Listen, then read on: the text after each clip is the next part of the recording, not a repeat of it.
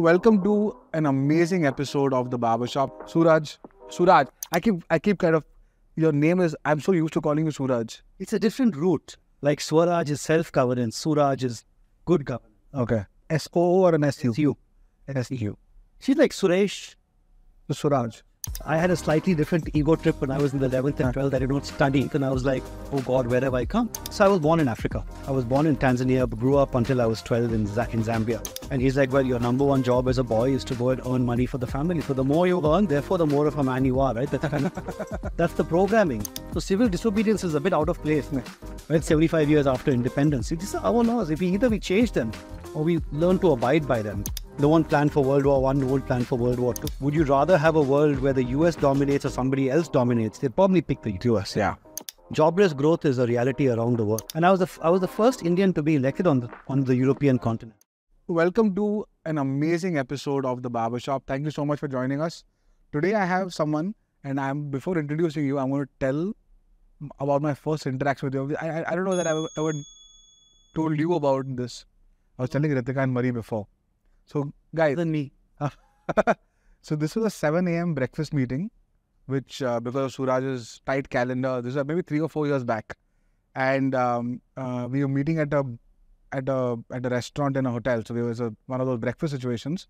It was 7 in the morning, and I showed up on time, and Suraj was already there, and I think before we got our plates, the person who was serving came and asked both of us nicely, some hot coffee or tea or, like a fresh juice. And he said, I have a large Glenlivet on the rocks. And this is the first thing I heard you say after we spoke on WhatsApp. So I didn't know whether he was serious or not. And even the guy was like, and you being you, now that I know you better, you let that awkwardness hang for 5-7 seconds. And you looked at me and were like, hey, Shantanu, what about you? And I'm like, I'm like, okay. For me, it's like, senior partner from McKinsey, like, should I like kind of be kind enough and say, yes, me too? And the guy was like, sir, the bar is not open yet. And he kind of fumbled between the bar is not open yet and the bar closed a few hours back. He did not know where 7 in the morning light. But that was my first interaction afterwards. Of course, I got news to Suraj's. I was joking. Of course you were. So after 5 minutes, like, I'm kidding, guys. I'm kidding. And we were like, both of us, like the guy and we were like, okay, cool. We can move on. But we have Suraj Moraje today with us. Many years at McKinsey and Company. Was then the CEO at Quess, which is the largest employer in India and a public company, which I want to talk about. I'm always fascinated by public companies and how to manage boards and how to kind of run such large enterprise and, kind of in their institution in their own way. And today is doing a lot of work across education, climate, and just being, the most awesome, funny, inspiring human being who, kind of is so contagious with this. I'm hoping the next few hours for you will be just as fun for you as they are for me. But Suraj, I keep kind of, your name is, I'm so used to calling you Suraj. It's a different route. And the thing is, I spent more than half my life outside the country. So most people think I'm just putting on an accent on my own name. But my mother actually did intend for it to be Suraj, which is good governance. Like Swaraj is self-governance, Suraj is good governance. Okay. Which he just spelled it S-U-R-A-J. The unsuspecting Mangalorean who didn't realize that most of India will see it and say Suraj. But you spell it with an S-O-O or an S-U? S-U. S-U. She's like Suresh. So Suraj. But a double E would have made. That's very easy. But he says, I stubbornly insist R-A-J is Raj. But I suppose in hindsight, it didn't. But even for me, for example, like, I'm a Maharashtrian, so the way my name is pronounced is Shantanu. Yes, it's Maharashtrian pronounced, but Hindi-speaking people always pronounce it as Shantanu. So, Shantanu and Shantanu. But if you ask me what my name is and if I'm introducing myself, I typically would say I'm Shantanu Deshmukh. Oh, interesting. I never heard that. Yeah, like Shantanu, but if I'm with the, like, three It doesn't trouble you. No, I'm completely okay. Because the word apparently has many meanings, but is universally known as the person who started the King Shantanu who started the Mahabharata. What is Deshpande mean? So I've actually thought about this late at night. The accountants, no?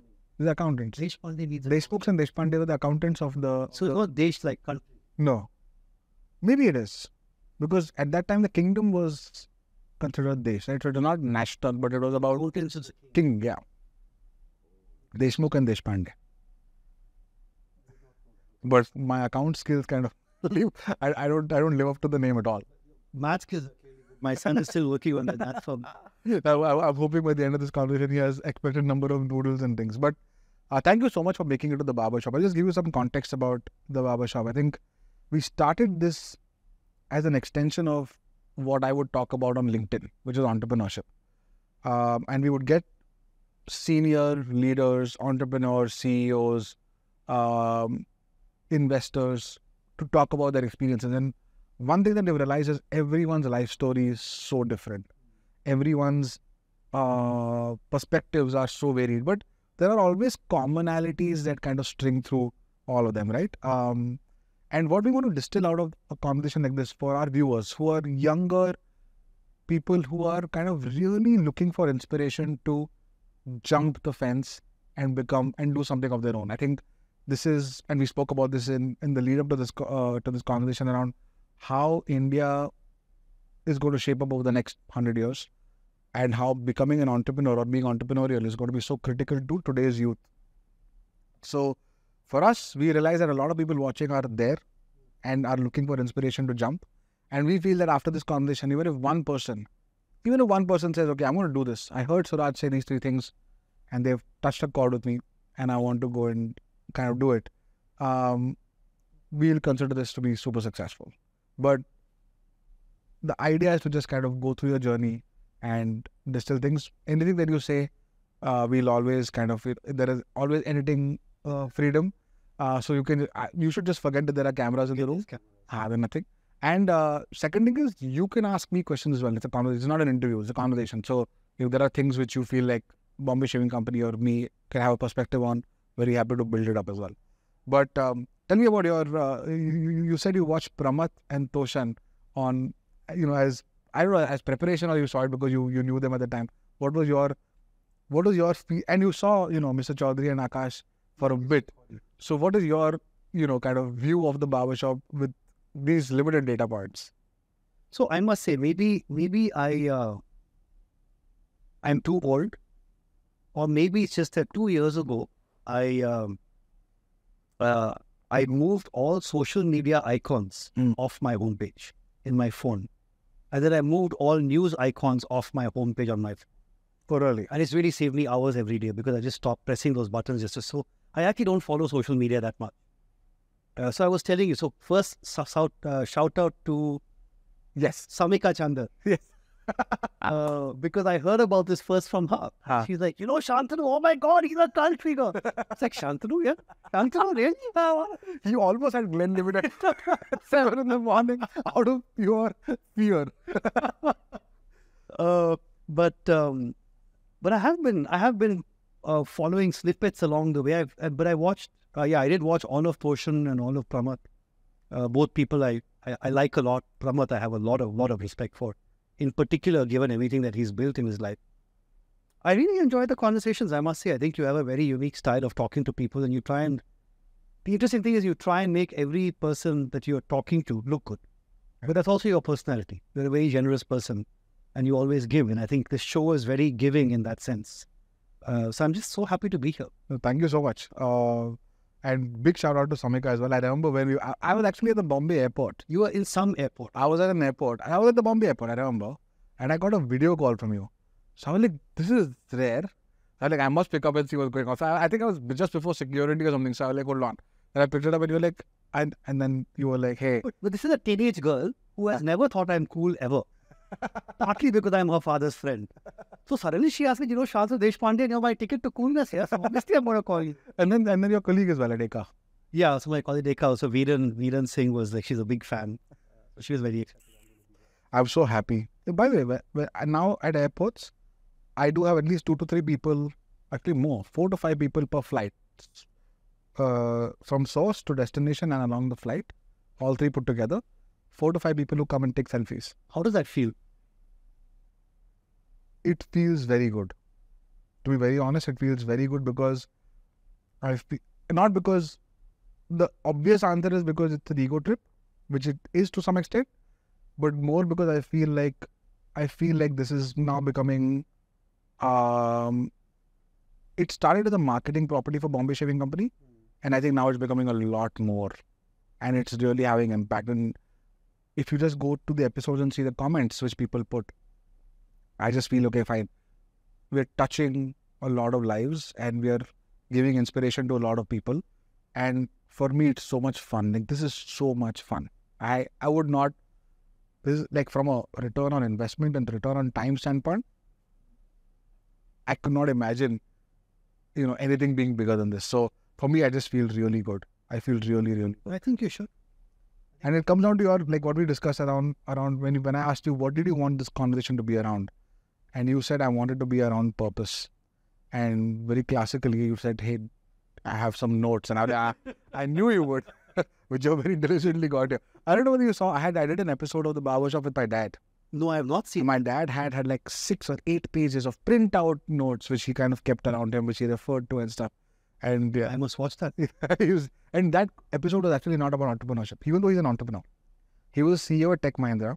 I remember that. Yeah. Then he started his own company with Praveen. Right, 14 They sold 14 trees. No, not 14 trees. 14 trees is what Praveen does now. But they started Airtight Networks out of the US I for didn't that. realize they were doing that together. Yes, they were co-founded. That's how my dad knows him. Yeah. They did that. They sold it in 2019. And now he does a lot of this angel investing and so. So he's an entrepreneur through and through. But that discussion was all about politics, government, and India. And then he had a lot of notes about, when you talk to him about like Nehru and Shastri and Indira Gandhi and so on, he genuinely, the way he talks, you will feel like he was a cabinet member himself. He knows that much. He's written. More than, I think it was a passion. I don't know about, like, knowledge of course is there, but I think just, it's all first person. It's all very first person. So he was just as prepared as you. But thank you so much for kind of putting down your thoughts. I was thinking hard about how to navigate this conversation, and just like we did with the episode before this, chronology is an easy thing to do. Like, how did it start and what did you learn? But I think with you, I wanted to actually kind of jump ahead and speak about the second bucket of things that you wanted to talk about, which is, where is the world? I know it's a heady and complex piece to start off with, but I think that's a great segue into talking about McKinsey, Quess, Eka, and everything that you're doing. But you said something very interesting, which is you asked me which is the largest city in India in 1500. And then you asked me a second question, which is, do you know that the next 60 years are going to be very different from the last 60 years in ways that no other 120-year period has had that kind of change? But let's go deeper in that, into why you feel what you feel, and what are your thoughts on how we should prepare for the next 60, not only we, but maybe people like Manan who are much younger, and our crew is probably in their early 20s. So you said geopolitics, you said demographics, and a lot of things, but let's kind of go into that a little deeper. And where do those thoughts come from? These are these are ideas that I feel very, very passionately about. And I think partly the part of the reason for launching Eka, and as a parent, I've got a boy who's 16, a boy who's 13. We're trying to prepare them for the world and trying to understand, what will the world look like for them when they grow up, and how do they prepare themselves best. You should tell people what Eka is in like a couple of, we'll go into it in detail, but yes. So Eka it's a very, very small not-for-profit fellowship that we've recently launched, run by Hiran, the lady you were talking about earlier. But effectively, it's come out of a realization through my career. I spent some time in McKinsey, South Africa, where I led some of our work on affirmative action there. It's a realization that meritocracy is a myth. In that we tell ourselves that the world is a meritocratic place, but you and I are children of privilege. Like, we won the ovarian lottery, lucky sperm club, whatever you call it. We won that. Yeah. By virtue of our parents being educated, possibly our grandparents being educated, the chance to learn English fluently, and therefore the opportunity to compete. Right? We had the opportunity to compete. See, what I learned in South Africa is that if you've not had this background, you actually start with almost both hands tied behind your back, because you cannot compete. You don't have information to compete. I think our children learn about the world through school, but also when uncles, aunties come home and they talk about what do you do and where do you work and why do you do what. That's actually education. happening right there in our living rooms through friends and family, which children from underprivileged backgrounds don't have. Correct. And I think one of our realizations has been that where a lot of them get lost is in the transitions, because there are many people who work with them, say through high school, trying to help them improve numeracy, literacy. There's people who fund their education in college. But every time they jump, it's a whole new world. Yeah. Nobody at home they can go back and talk to help them settle in, to give them advice on how to thrive. I felt that way when I went to IMA. Yeah. I knew nobody was there before me. I had no one I could call to say, what do I do here, right? Now, again, I think there was not two hands tied behind my back. It's maybe one finger tied to another. It's a very small disability, but I still felt it acutely. Yeah. So the idea of Eka is to pick So up. how did you decide to go to IMA? Like, did you just kind of give the exam and find yourself there, or is it like kind of someone who taught you how to? No, I think pretty much. So I went to REC Surat. I know you're from REC Nagpur, yeah. These are also ran RECs in those days. Everyone who went there was like, I didn't make it to IIT.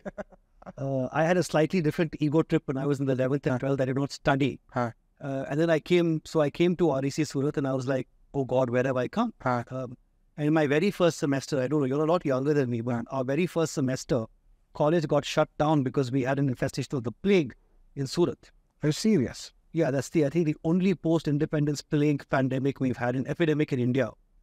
So we all had to go home. Literally, they shut this college down for 2 months. And I came back, I was like, where am I? Like, where am I? What am I doing? And I remember failing in maths in my first semester. I think I was just so upset and so, like, just kind of unhappy with the world. And then a senior kind of called me to his room and said, listen, you have two options.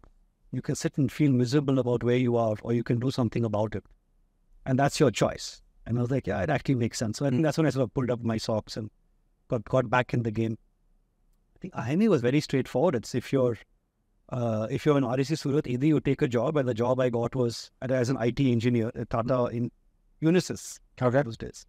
Or you did an MBA and try to get a higher salary. And frankly, I was brought up in a family which has very, very the middle class values, right? So my dad was a teacher, physics teacher. And he's like, well, your number one job as a boy is to go and earn money for the family. And if you don't do that, you're nothing. So the more you earn, therefore, the more of a man you are, right? That's the programming. And so it is all about, okay, let me see if I can get into IIM Ahmedabad. And then when you get into IIM Ahmedabad, there you're told, hey, if you're really a man, you go to McKinsey. Yeah. So then that's the race. And so one does it.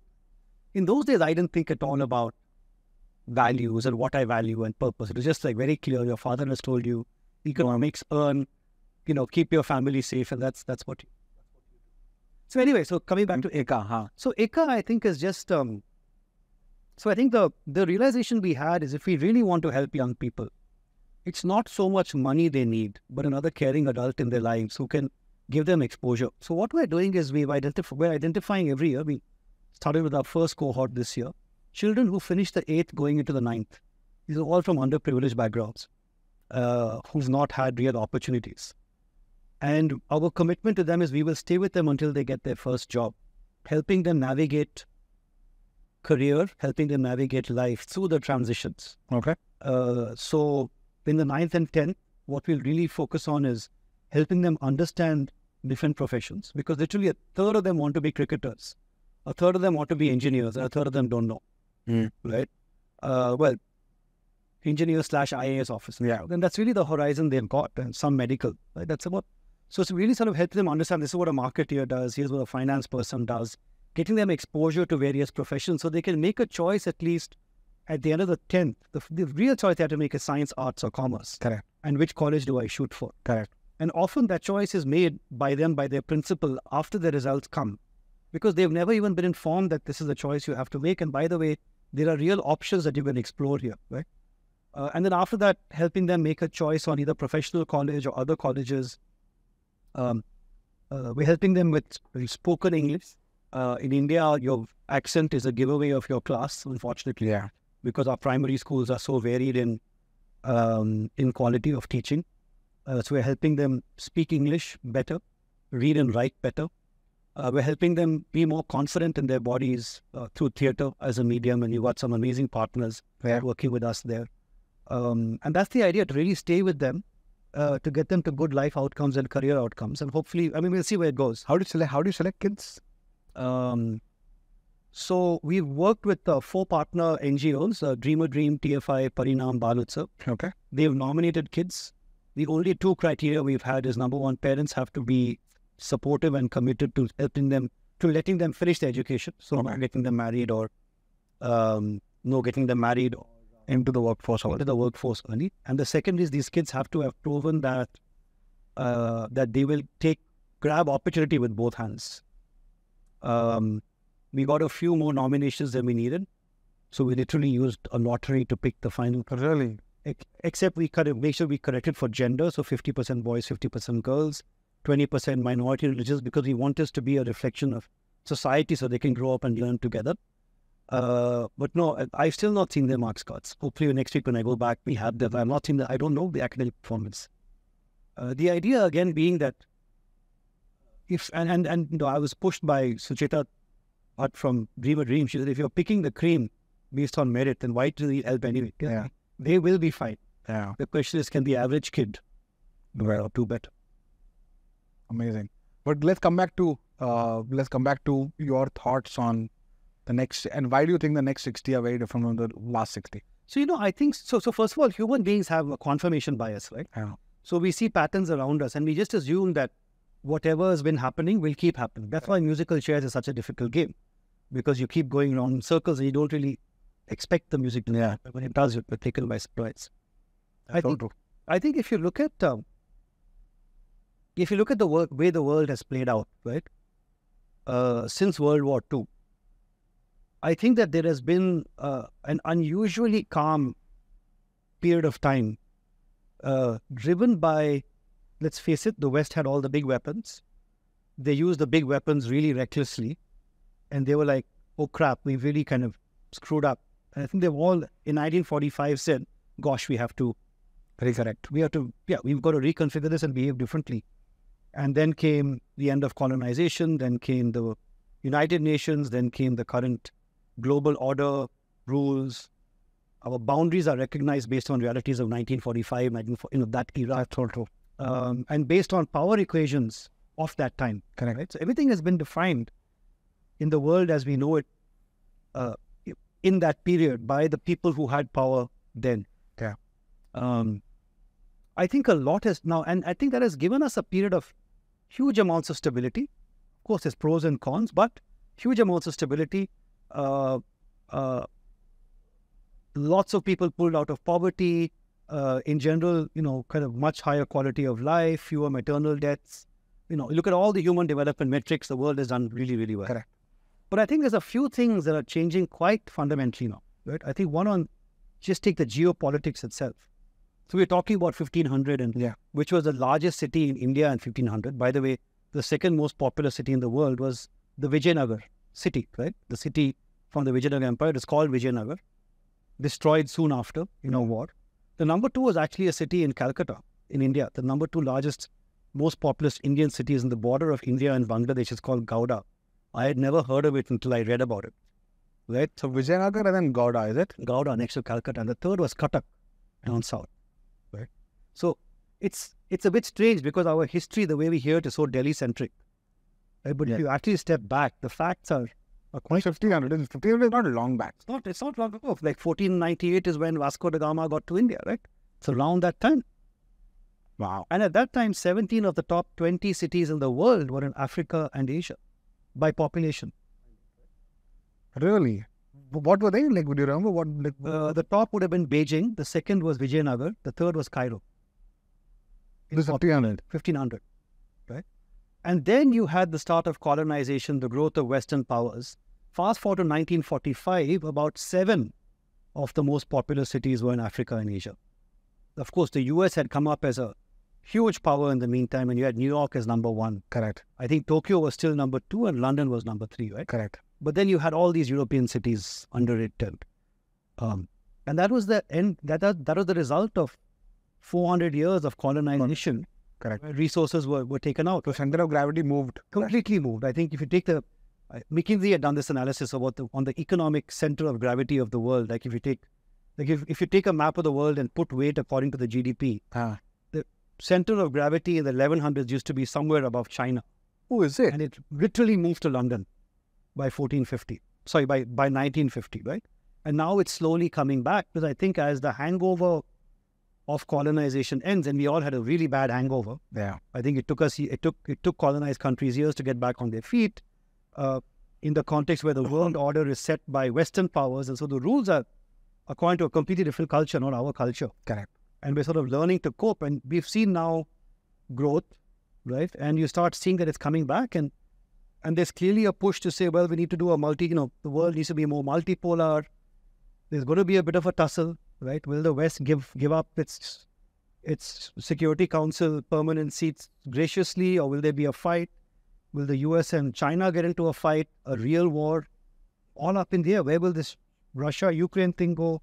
All up in the air. So there is a real likelihood that sometime in the next 50 years, the world order will change, peacefully or otherwise. We don't know. A lot of this is now becoming commentary, which, for example, someone who is not a historian or someone who is like a lay person is also starting to understand. So people have said in the Russia-Ukraine situation, and because of YouTube shorts and a lot of the information is on your fingertips, right? A lot of people have said India and China have kind of stood by Russia, while the West has kind of demonized them completely. And there is a certain amount of narrative which is very strong globally that India and China will stand by their allies because of certain reasons. Like, for example, India won't stand by the US because of what happened in 1971. Yeah. And Russia's been a far more reliable ally for India from India's perspective. So I think you're right. I think, and now it's now becoming common person knowledge.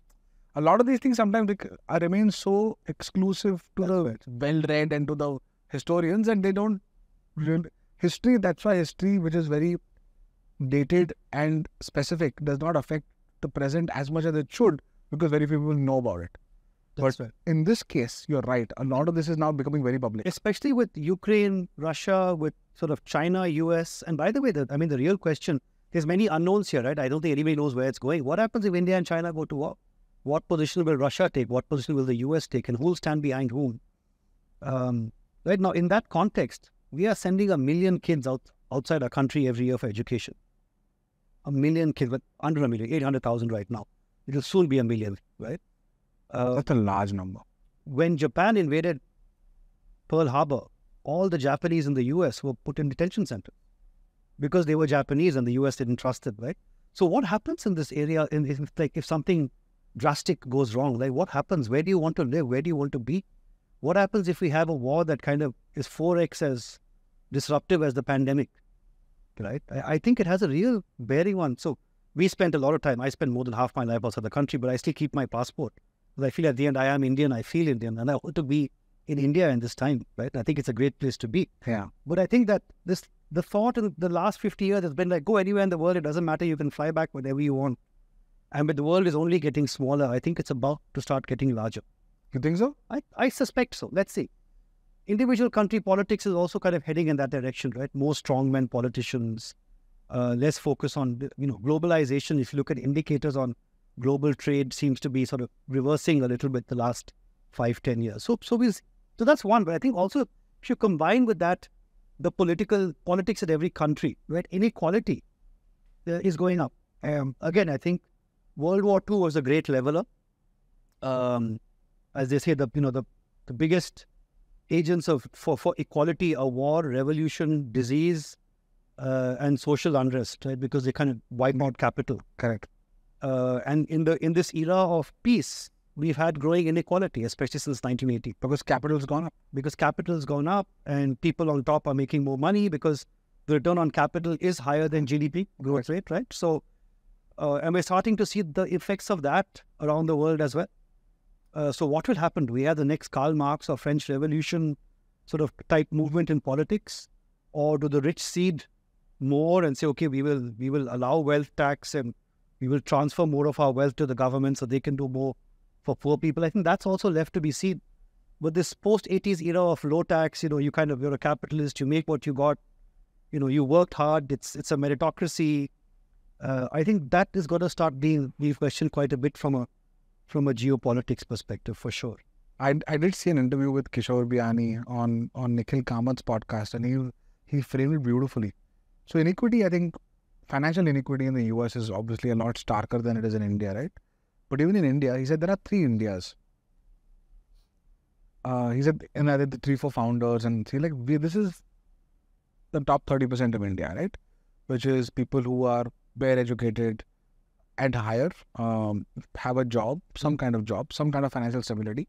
And he said that disease in the household does not change the financial status of the household unless the disease is extreme. That's how he defined India 1.0, right?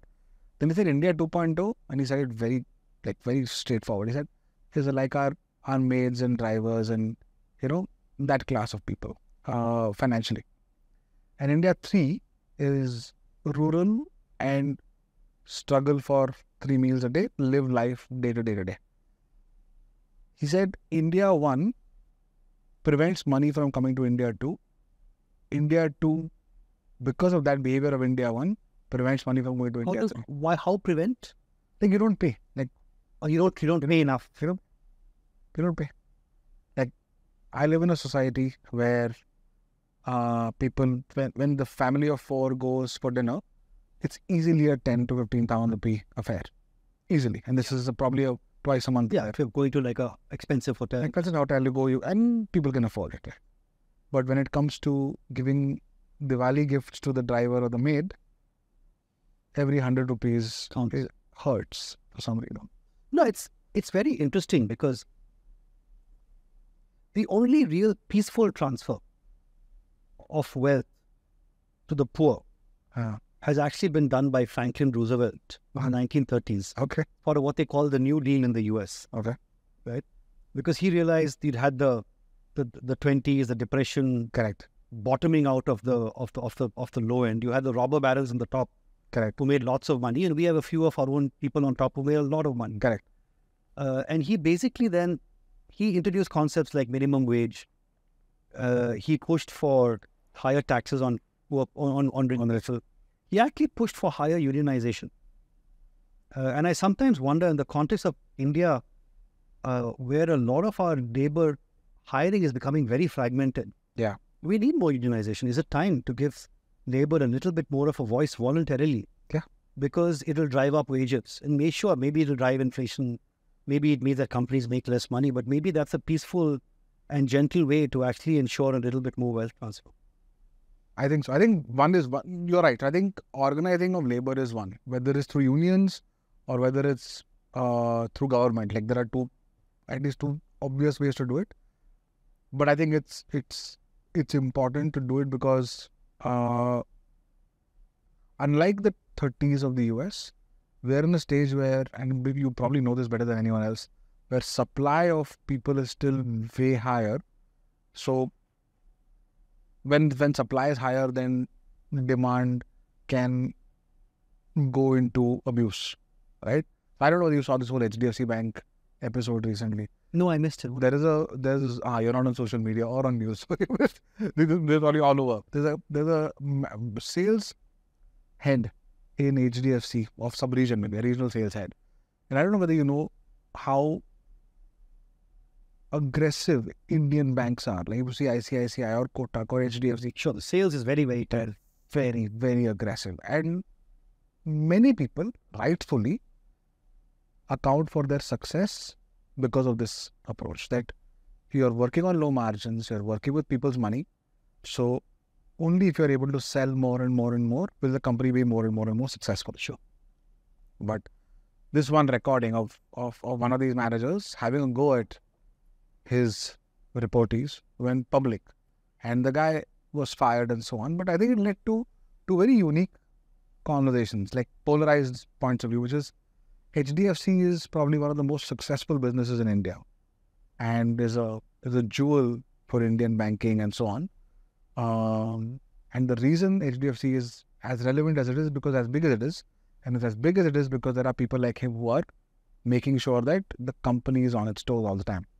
And the other point of view was around labor laws and treating people right. And I don't know where you stand, because given the Quess experience and given that you worked with like I think from McKinsey to Quess would have been very different kinds of people who you kind of surrounded yourself with, at least from a skill set and life aspiration standpoint. But what's your view on that? No, look, I think it's a, it's very easy for me now that I'm not sort of in the corporate world to say, oh, you guys are bad people. But actually, I think it is a complicated Very issue, right?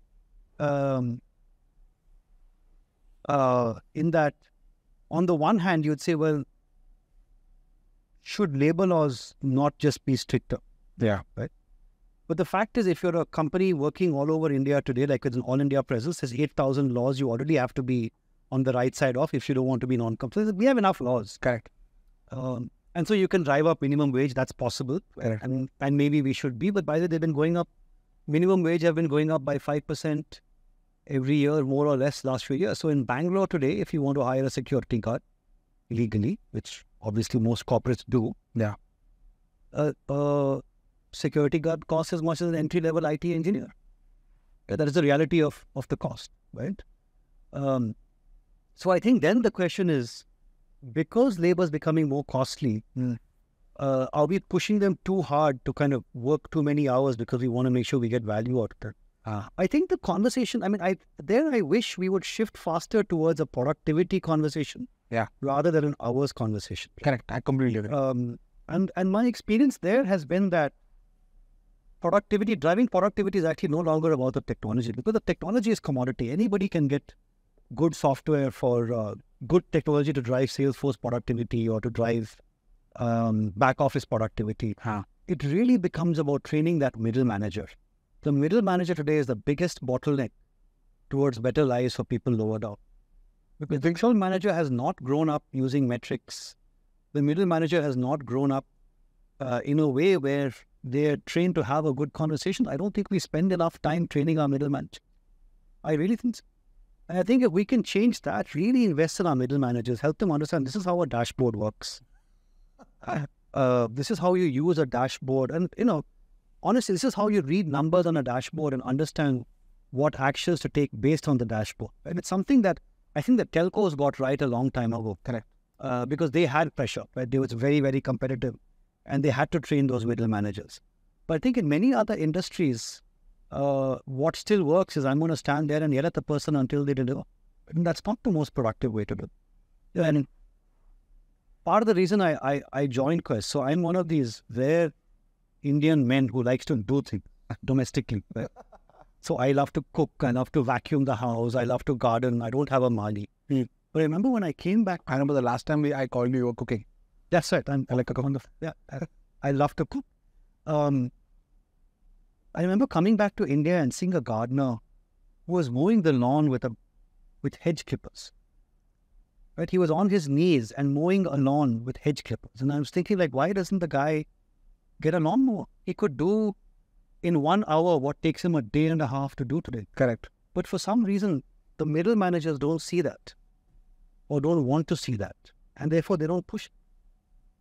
So I think that mindset of labor is actually no longer cheap. Labor is expensive. It's a good thing. Let's actually increase their salaries, make them more productive. Everyone's happy.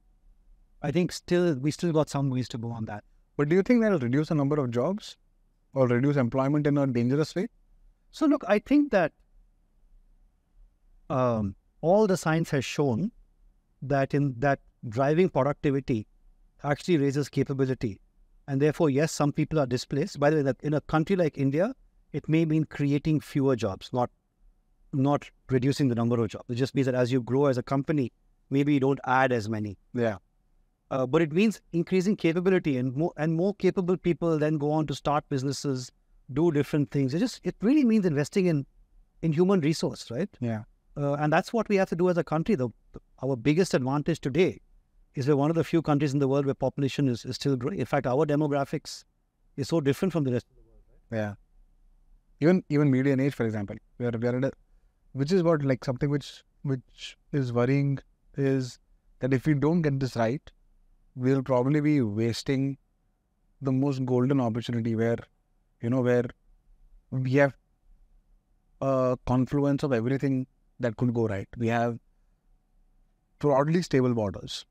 We have a functional government, not forget the political party, but a functional government.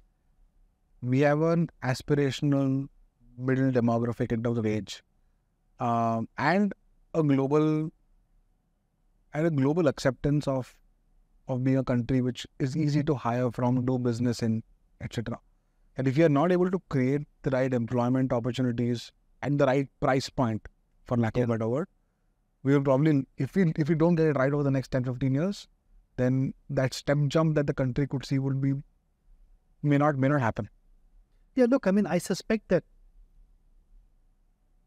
unless we come in our own way, I think a 6% growth of GDP, and GDP one can argue is a moronic measure, but a 6% growth is doable. Correct. I think for us the real question is how do we get to 8 to 10%?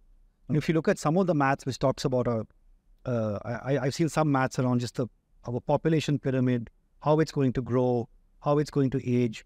If we want to get to like middle income country status by, let's say, 2040, 2045, we need 8 to 10% growth. Okay. And that we're not hitting. And I feel that is something which will, and we were talking about this earlier, I think that is, that is not going to be about the hardware. In a sense, we've done a great job on creating hardware, right? We've got much better roads, ports. We've got like digital infrastructure on finance. Our internet works well. Yeah. A lot of the infrastructures there can always get better. Yeah. Infrastructure is not an issue. I agree with you. Right? It can always get better, and it will. I mean, I think we've been caggering for the last 20, 30 years. We've been caggering our, we've been compounding the growth of infrastructure. So now it's hit a point where I think it'll carry on. The issue is the software, in my mind. We're not working enough on the software. Same. And by software, I mean, if you drive on the German Autobahn, you can do 160, 170, 180, and there's no speed limits there, right? You can do 170 kilometers per hour easily. Yeah. But the reason you can do 170 kilometers per hour is you're pretty sure there's no car that's parked in the middle of the road looking at the forests, right? Or there is nobody, or like no one's going to suddenly change lanes. They will put the indicator on, they'll make sure you're not coming and then change. There's a wonderful new Bangalore-Mysore expressway. Yeah. I think it's beautiful infrastructure. It's great hardware. But I have, as you drive on that road, it's not infrequent to see a truck in each of the three lanes, right? Each overtaking the other at their own pace, or not overtaking, just sticking to their lanes. One of the unfortunate outcomes of building an expressway is you bypass a lot of the old businesses. So there's this one place near called Bidadi, which is famous for a particular kind of idli, thatte idli. I love that. Thatte idli is awesome, and everyone should have more of it. But now if you're on the expressway, you can't eat thatte idli because it's fenced on both sides. Yeah. But there's some people who solve the problem by basically cutting holes in the fence.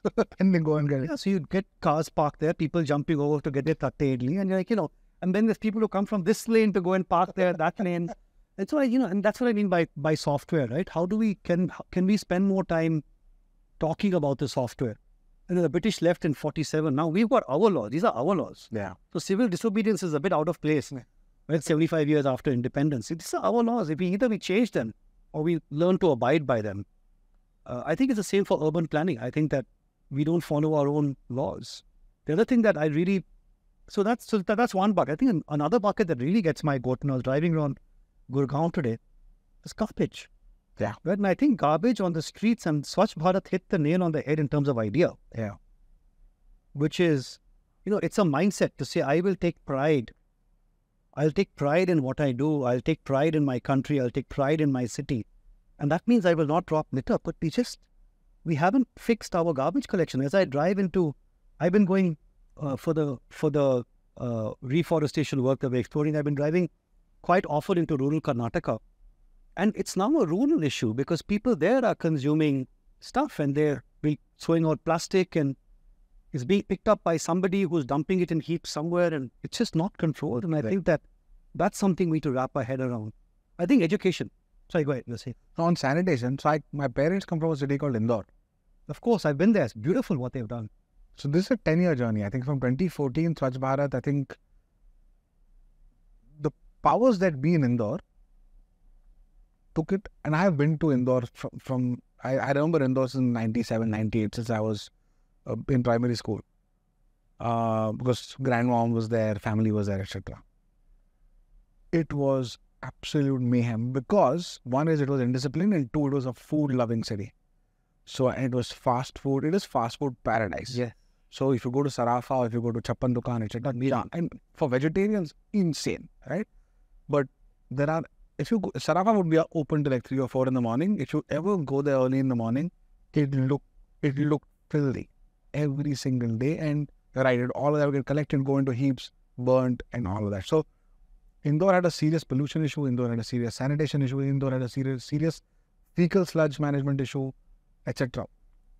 But 2014 onwards, the powers that be decided that it was a izzat ka sawal that Indore should be number one. And they took it as a goal. Now, how that true North Star became the true North Star, no one knows. But they just said it should be. And they did a lot of mindset changing things. So every morning so they first launched an anthem, which I thought was the most bizarre thing in the world. So with the tempo that collects garbage from every community and every house, plays that anthem loudly. And it was composed in a way that was most catchy for the middle class, the middle-aged woman in those households. So after the tempo is gone, she's humming the tune for a few hours in the household. So it became like a thing. They did a lot of ads, the usual stuff, right? Fast forward to 2017 or 2018, I remember my dad ran the half marathon or the 10-kilometer run in the Indore marathon. You will not believe that city did not need even... So there is a number of sanitation workers per runner or per 100 runners kind of a ratio.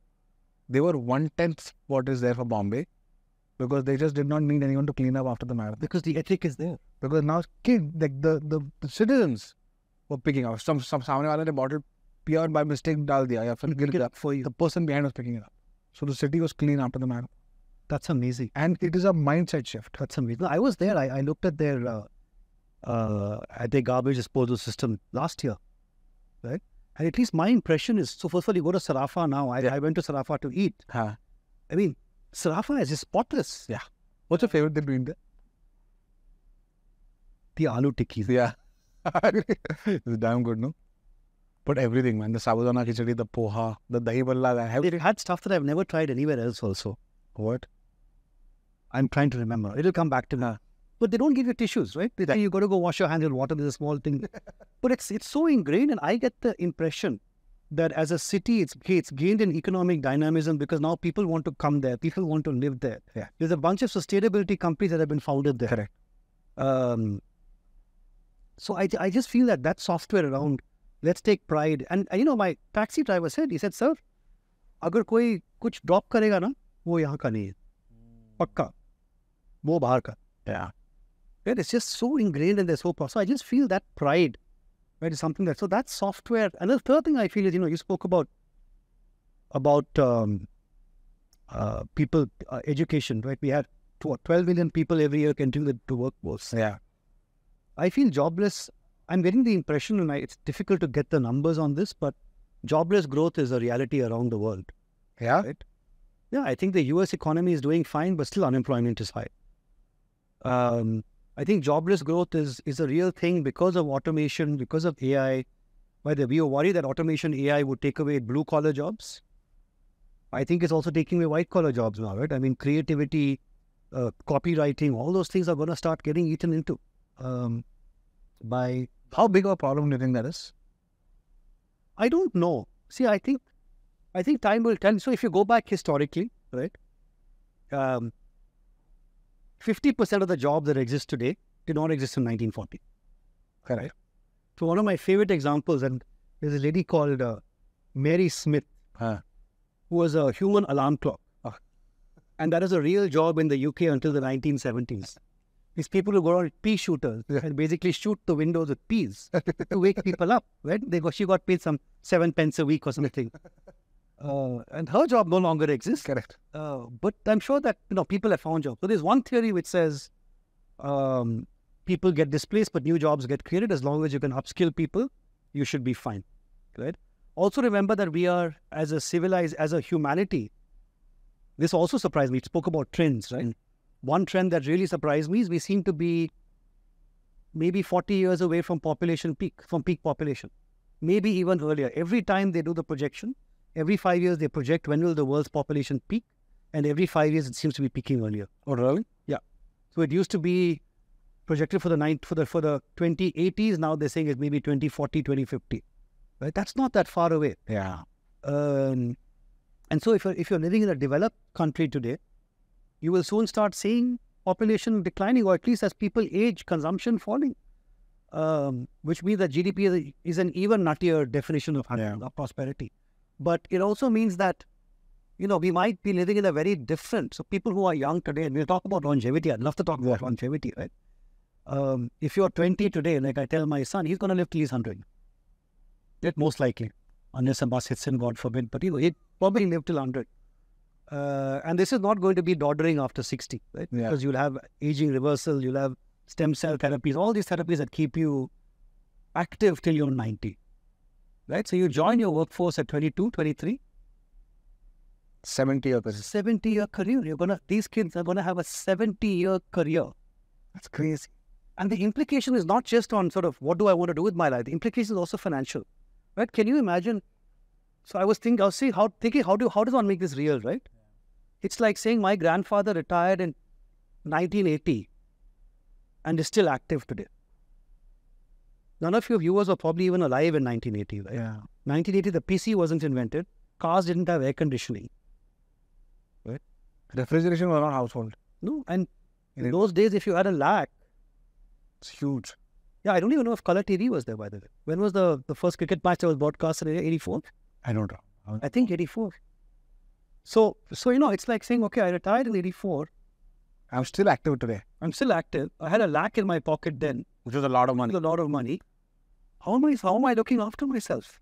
Right? This notion of what is enough money to retire, this notion of retirement, this notion of one career. Can you imagine founding the Bombay Shaving Company, running for 70 years?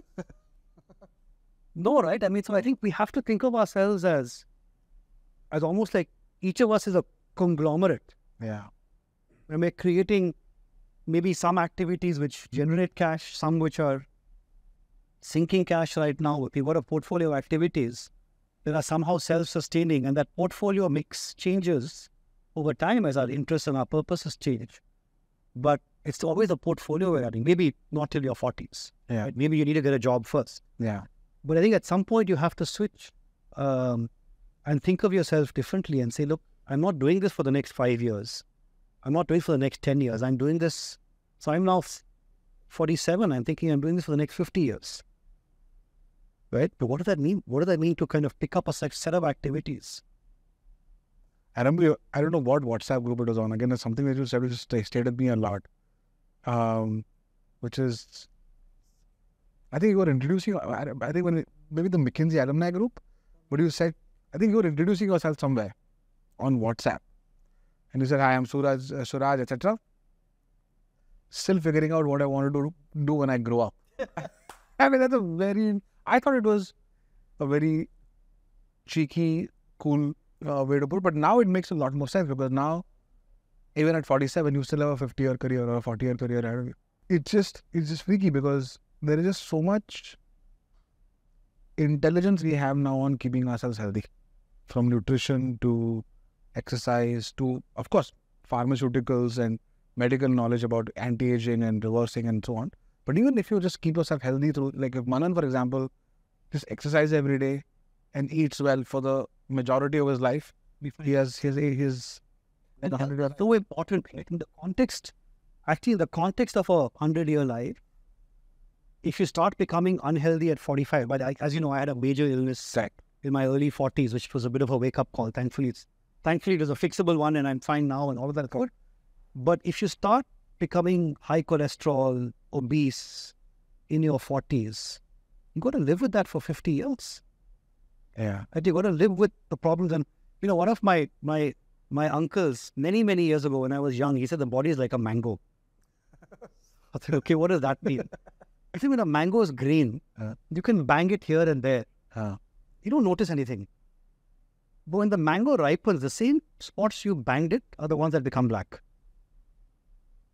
Wow. So, so I think thinking about how do you sustain health and how do you look after your body and respect your body is so much more important if you're living a longer life, because you're going to live with that blackness in the mango for Forever. much longer. Yeah. That is so. But coming back to the question around, so there are 2-3 things you're saying, right? One is we're going to live longer. Our careers are going to be shaped differently. What we do is not going to be what we used to do before. So now, for example, it won't be science, arts, commerce, or marketing, finance, consumer, consulting, banking, entrepreneur. It won't be any of that. It might be a totally different dynamic. You're saying the world is changing in a way where globalization is kind of reversing. So maybe going outside may not be as lucrative. Even now, like going Possibly more risky. is riskier, right? Financially, all the rules that you knew about retirement, like for example, today, if someone told me that, here's 50 crore rupees, you can't earn a living, I won't be perturbed. But that's because I'm assuming I'm going to die at 65 and earn a living till then. But what if that's not the case? And you're assuming that there's not going to be a period of hyperinflation. Yeah. Like the world went through many periods of hyperinflation where inflation was 10, 15%. Yeah. Imagine people who would work their asses off in Venezuela or Zimbabwe. For example. Just because I don't know anyone from Venezuela, it doesn't seem real to me. But sometimes I just think to myself, fuck, what if this happens to the rupee, man? So I used to live in South Africa. A lot of our staff was Zimbabwean, right? That's crazy. I have seen a 10 billion Zimbabwean dollar note. Right? I have it somewhere. It's buried in some book somewhere in my house. The fact is, things get so bad that if you have money, if you have extra money, either you try and buy dollars because you believe in the dollar. That's the other question mark, right? Do you still believe in it? Do you?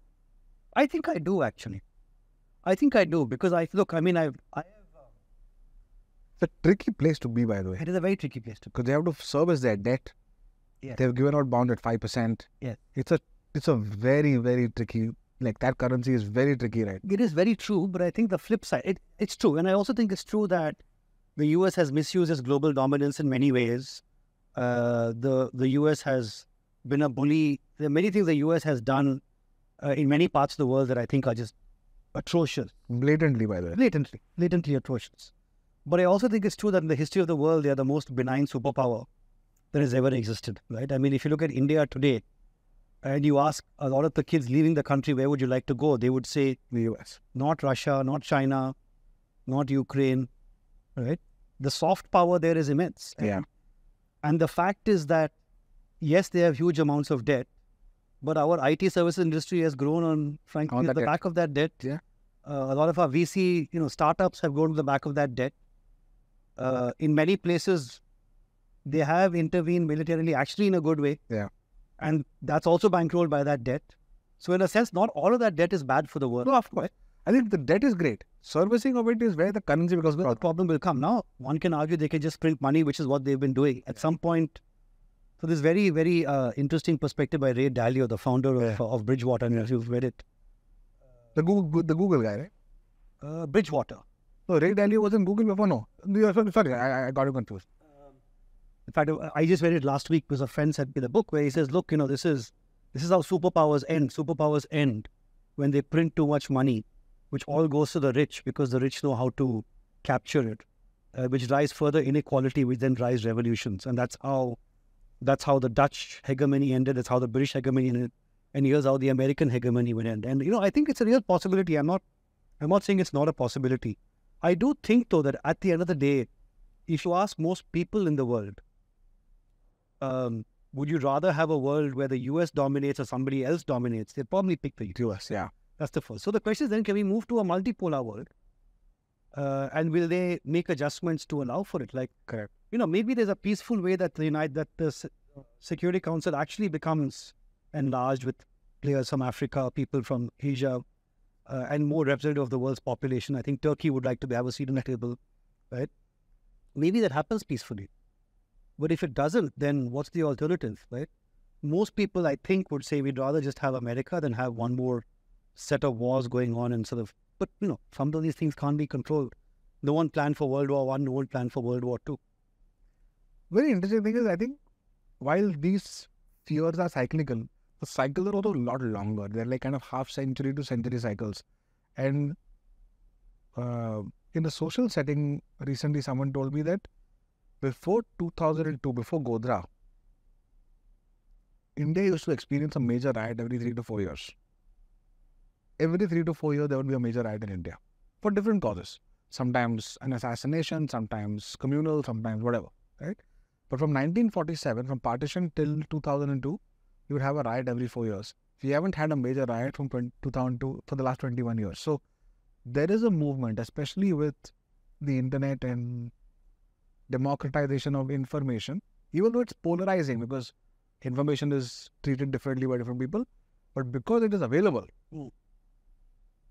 people, the possibilities of conflict have kind of gone down. So even with war, for example, public will hold governments and leaders responsible, even though there's deglobalization. It's a very contrarian set of trends. I mean, it'll be interesting to see where it goes, Shantanu, because I think it cuts both ways. There's a very, very vocal minority on social media, which I think can be hijacked. And we've seen globally at many points, it has been hijacked. Correct. So the question is, are we democratizing voices, or are we creating skewed voices? I really don't know. But I know, I mean, for me, all this is not to say that I know where the world is going, but I know that I can feel in my bones that the world today is far riskier than the world I inherited from my father when I was 20. Maybe my generation is screwed up in some sense, right? But I think it's far riskier. I think it's a far riskier. Well, you're right. That's what I was saying, right? Because now you're saying geopolitically, we don't know. Jobs are uncertain. From a financial security standpoint, we don't know currency. Like the playbooks that we were born with don't exist anymore. But I'll give you the flip side of the story. Okay, let's assume that the world makes it through the next 20, 25 years. Maybe we fight, maybe we don't fight. We make it through. I think you fast forward to 2050, right? We are in a world where we've transitioned to clean energy. We're not polluting the world anymore. Human population is in decline, so we have more space. And we're not fighting for resources anymore. People are far wealthier because as human population declines, you can redistribute the wealth of the rich. And so inequality has come down. Possibly we stop measuring ourselves on GDP because it no longer suits the West to measure themselves on GDP. So they talk about a different index. And the world has a slightly more holistic way of measuring ourselves. So I think 2050 onwards, the world it's looking very nice, right? And I'm an optimist. Despite all of this, I'm a huge optimist. I just think that the risk is in the next 20 years to say, how do we negotiate this change? I am net a huge optimist about the world. I just think that, one has to be more thoughtful about navigating it now than maybe we had to when, 20 years ago. No, for sure. And I experience it a lot when I speak to younger kids at Bombay Shaving Company. Because the crossroads of aspiration and reality are very stark for this generation. How do you mean? Okay, so let me give you a sense, right?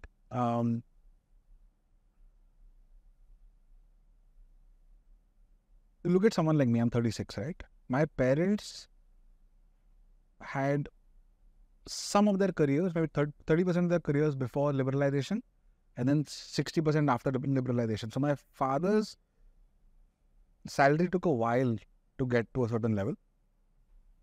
Like most of my friends in school lived in 2-bedroom apartments within a family of 4 or 5 people, with grandparents, parents, a sibling or 2. There were people sleeping in the living room every night. Yes. And when cousins would come over, 6 cousins together, right? But if you look at these kids who are now 23, 24, their parents are possibly your age, maybe a few years older. Hey. No, they're 23, like, mom would be 25. Or Their parents have lived for 25% more time than my current age. You're living till the hundreds. How does that matter? But for them, there is a significant difference in the lifestyle their parents give them versus the lifestyle a middle class parent gave my generation. And I feel like they want to become independent, become entrepreneurs, become this, become that. at 24, their lifestyle is defined by a 25, 30, 35 lakh per year household. They make 8 lakh per year, 6 lakh per year, 10 lakh per year. And that drop in lifestyle is hard to absorb for this generation. I genuinely feel that. Europe was there. I'm surprised it's happening that quickly, because Europe was there Maybe this is a very small sample. maybe 10 years ago. Right? I mean, it took Europe that long to get there. I'm surprised. Maybe it's a small sample. Maybe I do think that for those in India who've made it, Yeah, to get to the next level is a lot more tricky. correct. If you're a professional, and for your kids to then, Correct. You're a not going to inherit. they'll take time to get there. Yeah. And they're not wealthy. Yeah, it's not like 20 factories Yeah. and land coming to you, right? This is money, which is probably which, by the way, is hard to liquidate, even though it's completely liquid. It's not something that gives you. And a lot of it isn't land, isn't the house that your parents live in, and they're living longer. Correct. It's not coming to you for Exactly. And like middle class India is not the kinds who will pass on inheritance a lot. I think aristocratic India or promoter India or business India is the kind that will pass on. Service driven wealth does not pass on as easily. So this generation is aspirational, but reality hits them very hard. Plus there is a lot of soft stuff, right? Where we are becoming a lot more sensitive, call it woke, which is good because you end like that. It's kind of good. That mindset protects the weakest, but it dumbs down the strongest, I feel. Yeah, I think you've done right. So my view on this is, I think the ability to respect diversity, the ability for me, an individual, to respect diversity, is absolutely central to me being a human being. So as a human being in my development, society, my parents, I have to teach myself to respect people who are very different from me. Right? Is that an effort? Yes, I think it is an effort, because, and this is what I learned in South Africa, and which has been reinforced ever since, which is that, especially the business world today, not today, 10 years ago, it was a white, take out white, Anglo-Saxon male culture. Correct. Okay. Why do Indian males do well? Because frankly, we've been brought up in this British education system. We're very comfortable in Anglo-Saxon. Yeah. Right? Why do other Asians not do so well? Because they're still brought up in their own cultures. Yeah. They're not Anglo-Saxon. Now, the Anglo-Saxon male culture, first of all, obviously doesn't like LGBTQ+, right? And that is a segment which has really struggled. Women have struggled in the workplace because there's a certain backslapping, pub drinking culture in the Anglo-Saxon male world. But it took me time to learn that, for example, and I learned this in Africa with black people, South Africa with black people, right? We're deeply uncomfortable in an Anglo-Saxon male culture, because it means I have to look you in the eye and disagree with you if you're my boss. If I disagree, I've got to look you in the eye and say, no, you're wrong. But in my culture, that's arrogance, right? My grandfather will slap me if I look him in the eye. How dare you look me in the eye? Yeah. So there's this dissonance that comes in, and nobody has taught these individuals to say, well, and by the flip side is you'll have the boss saying, this guy is not straight. He never looks me in the eye, right? Jole. He never looks me in the eye. Why is that? Right? So you've got these traditional mannerisms. Or, the other one I would get from some of our young black associates was, we are appalled by your problem-solving session. Why? Everybody's cutting off everybody all the time. In our culture, you wait till the person finishes speaking, you acknowledge that they made a point, and then you gently make a counter. Right? This is not my culture. I can't work here. This is against my culture. And so obviously then, so I think so it's very important, because in South Africa, if black people are not comfortable in your culture, South Africa, they're 90% of the talent. You're missing out on 90% of the talent pool. Forget do good in the world. That's all great. But just from you want to make sure you get the best talent. Yeah. If 90% of the talent is not comfortable in your culture, you have a problem. Yeah. Then you got 5% who are women. So that's 95%. Yeah. Then you got the LGBTQ community, which is the 2%. Yeah. So actually you're tapping into what? 3% of the population, right? So I think if you want to build a great institution, you have to learn to make everybody comfortable in your organization. That I truly believe. I truly believe in the importance of diversity. But I think wokeness takes it to, I mean, some of the things I hear take it to a very different level, right? Yeah. Which I don't agree with. I don't think that one has to normalize everything in this world. Yeah. Right? I might think you're an outlier in the way you behave. Yeah. That doesn't mean that I can't fully embrace you as a professional. Correct. And help you be successful and make my company successful in the process, right? Yeah. And I think that is where sometimes I feel we've lost the plot. Yeah. But sorry, I interrupted you. You were saying something. No, I completely agree. I think even on the wokeness part also, I think being woke is being sensitive to the weaker link in the chain, right? Whether it's a minority or whether and typically it's the job of the government to protect the weakest section of society, right? So, but government follows society. So society takes on the burden of being woke or whatever the word is. But I think what it has evolved into, at least in its most extreme forms, is that in protecting the weakest, they're trying to say that meritocracy is either bad or not useful for us at all. In which case, for example, it's like a lot of my friends are young parents, right? Or parents of young kids, and are very confused with children going to school and not having examinations anymore, or children going to school, coming last in a race and still being given a prize for it, right? Because you don't want to hurt people's feelings and you want to protect the weakest link of the chain and so on. But at what point do they learn? Because then you don't want a generation of people who at the age of 23, 24, because in the real world, you will get slapped in the face at some point. You don't want to not be ready for it. And that's the other question, right? It's again a complex issue, isn't it? Because on the one hand, I think you're almost insulting this child who came last by giving him a medal. Because what you're saying is, I don't believe you're capable of doing better. Yeah. So here, take a medal, you did your best. Correct. So and the other school of thought is to remove the race entirely, which is I think very counterproductive. Which is also, I think, counterproductive, because the world, there is a race in the world. You may opt out of it. Correct. But the race exists. It's important to know. See, I think there's also, I feel, this difference between equality and equivalence. Yeah. And what I mean by that is, if I have 2 kids, right? It's stupid of me to say I want to treat them equally. Yeah. Because they come with different strengths, different interests, and they need different help at different points in time. So not right now I'm in Delhi with my son because he needs all this time. Now, am I treating the other son equally? No, he might say I'm being unequal, you're in Delhi, you're not with me, right? Yeah. But I think there's this notion of equivalence in the workplace. So I, for example, will sometimes say, this particular position, I will only hire a woman. And I'll have some people saying, but that's not fair. You're not giving men an equal chance. And I'm like, well, equality, I think is it's a bit of an outdated notion in that sense, right? I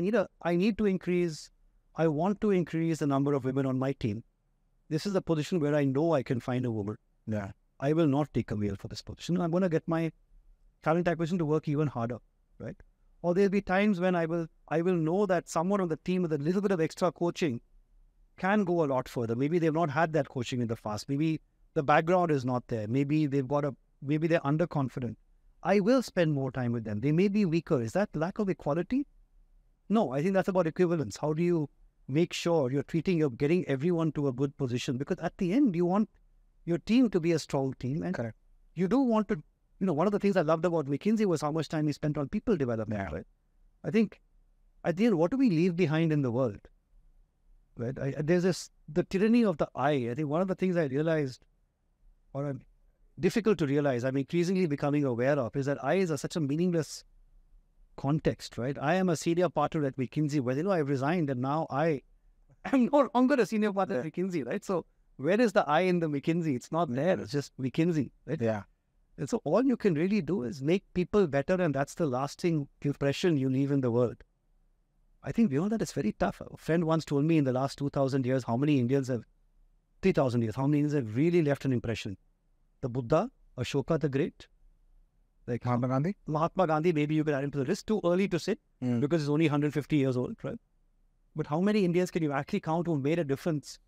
So we live our lives every day thinking, I am important, I am this, I am that. But what is the significance of the I in all of this? Aryabhatta? Aryabhatta, he did. Yeah. But you're right. You're absolutely right. I want to come back to we spoke about a very different, complex, difficult to navigate world because of so many variables that are difficult to predict given that they will not follow cycles of the past. And then you painted a more optimistic picture around clean energy, declining population, and a world that is measured on things beyond growth. And I agree with you. I think greed only gets you this far. After that, it has to be like you have to go. Like I think the world will have to go from being a teenager to being an adult, right? And we spoke about Japan earlier, where we say they're kind of in that declining population, measure happiness a lot more, and so on. But do you think they really have? Because like a lot of studies show social connections are much lower, intimate relationships are a lot lower, because of only zero child or single child households. And someone told me this the other day. Today, everyone had only one child. Their kids would never know the concept of cha-cha, chachi, bua, mama, masi. Their concept that's the Chinese problem, right? With a single child. And that's probably what is happening with Japan with the declining population as well, with only one or zero children. So 2050, what if we have all this clean energy and financial independence and so on? And let's say the migration of India to middle class or even above has happened and have created the jobs and so on. But do you think we'll be happy given that we may not have the social networks that have kept us happy for so long? And I think our happiness is rooted in being familiar.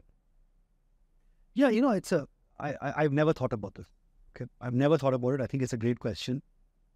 I feel that, so one of the things that's going to happen to India in the next 50 years is our urban population is going to double. Right? We're 30% now, we're going to go to 60%. And I feel that society, right? So one of the reasons I moved back to India, and maybe this is where my thinking comes from, was, I did an expat for 15 years, 5 years in Belgium, 6 years in South Africa. When did you leave India? You left as an EM? As an EM, yeah, okay. 2004. Okay.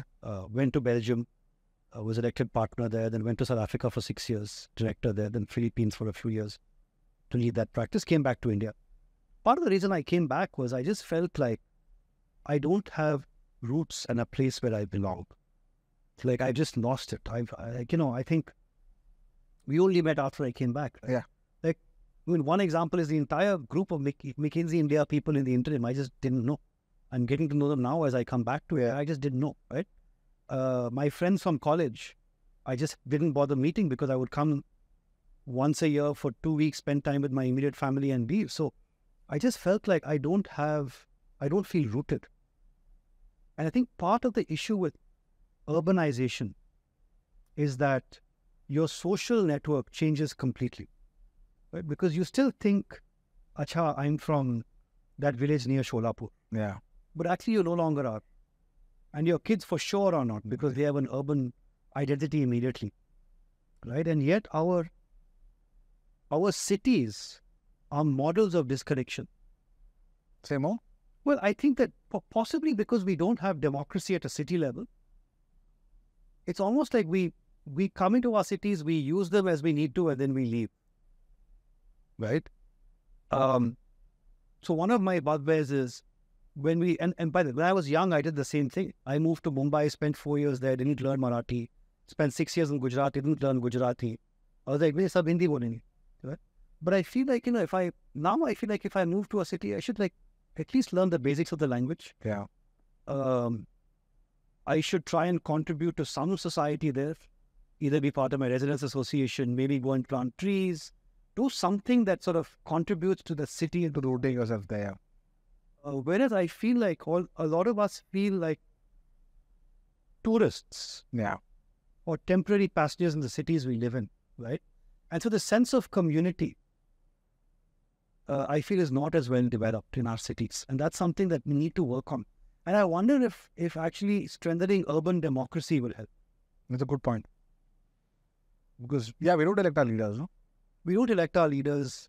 We don't we don't have community action, right? Tree planting camps, and in summer let our kids all sell lemonade in one place and we'll all go and buy it. Yeah. We don't do that stuff actually. We used to. We used to when cities were smaller, and when people stayed in communities that were either around, for example, PSUs had, this is the Townships that you lived in, and so you all kind of had connections beyond living there because you were connected at work or whatever. Yeah. Right? But how many of our Kids go to the same school. And I remember I have friends from Billai who all knew each other. And they always met on Diwali and every other Saturday. I remember in Pune also, like I used to live in a lane called Park Avenue, incidentally. But it was in a place called Lounge.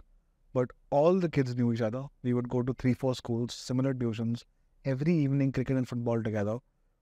Parents would know each other.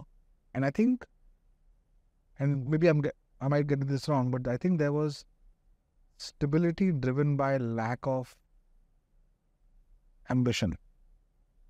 People then didn't dream of going out, and that's what kept the community. Yeah, and the community. And your relationships mattered because you were there for 10 years, 15 years. Right. You grow old. So ambition comes in the way of community building in my view. Or you have to make a lot of effort to be ambitious, move around and still be rooted. Because otherwise... Yet somehow in the US they do it. Actually, I think the US is one of the countries which has the best community level action, right? And maybe because a lot of the community is built around the local school. And people go to a local school and therefore, Public schools are still, you're right. Maybe it's that, but you're right. I think in our case, and Bombay in my mind is a wonderful city, love it to bits, love living there. When were you there, Bombay? 1990 to 2004. Your first few years at McKinsey. First few years at McKinsey. But, a lot of the people I know who lived in Bombay for 20 years, 25, 30 years, I mean, the day you retire, you leave. Right? It's too expensive to stay there, and so you kind of always have a home somewhere that you move to. Very few people actually want to live in Bombay after retirement. Yeah. And so your attitude towards Bombay is very functional. Yeah. Transactional almost. Very transactional. You love the city, but you're transactional. Were you the same Ahmedabad batch as Kuldeep? Yes. And Psyche? And Psyche. Yes. And Sudhir Sitapati as well. Sudhir was also a batch. That's a very, very cool batch of people. Yeah, it was a very intimidating batch to be a part of. How many kids were you? How many were it? At McKinsey? No, at Miami, 200. Now I think the batch is about 500. Oh, really? Those days it was 200. I was just thinking 99 to 2004, you're probably that vintage. And Tushar was a few years afterwards. Tushar was a few years afterwards. Interesting. I do want to come and talk about, I think when you helped me a lot with my back issue last year, that is when I really learned. I didn't help you. Muthu helped. Muthu helped me, yeah, of course. I didn't pay him for a while. I told him to put it on your tab. And he took it seriously also. He's like, yeah, should I do that? I said, no, I thought you were Suraj's friend. Like, you learned from the alcohol too. Yeah, no, but I think that was when, talking to you helped a lot. And that's when I also understood a lot more in detail about the health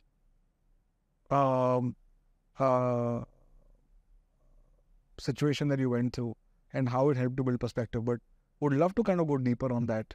Just, flying career at McKinsey, global citizen, expat, senior partner, living the life, right? What happened? So look, I mean, I think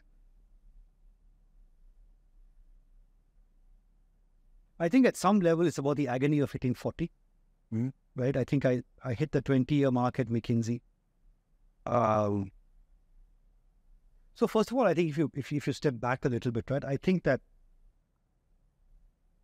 I've always prided myself on being a congruent human being. So what do you mean by congruent? Congruent is sort of, I'm very clear about what I value. What I value drives my purpose, and my purpose drives my actions. And there's very little disconnect between. And I actually struggle with shades of gray in between, right? And I think what happens to all of us through life, I think, and it's easy in hindsight to watch it, is what I valued changing. Whether I think our values also change as we go older, right? I think I become far more liberal now than I was growing up in a middle class, upper caste environment. So our values change, but I think what we value changes as well. So I already spoke about why I went to IMA. What I value is economic stability. Correct. And then coming out of IMA, you have a choice of investment bank or consulting. Correct. 99 was a good job market, right? 99 was, yeah, I think McKinsey had the largest batch. We hired 6 people out of IMA that year. It was larger than ever before. That's probably why I got in. No.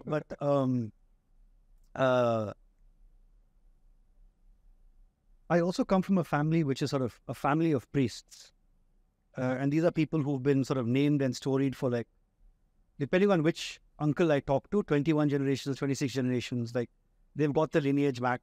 So this is all about, there's a family which prides itself on sort of being counselors and priests and reputation and so on and so forth, right? Comes with positives and negatives. But there was a sense that my father always instilled in me. You're the eldest son of the eldest son of the eldest son, going back as far as anyone can remember. You have an obligation to uphold the family name, right? So reputation and doing something that was respectable was really, really important to me.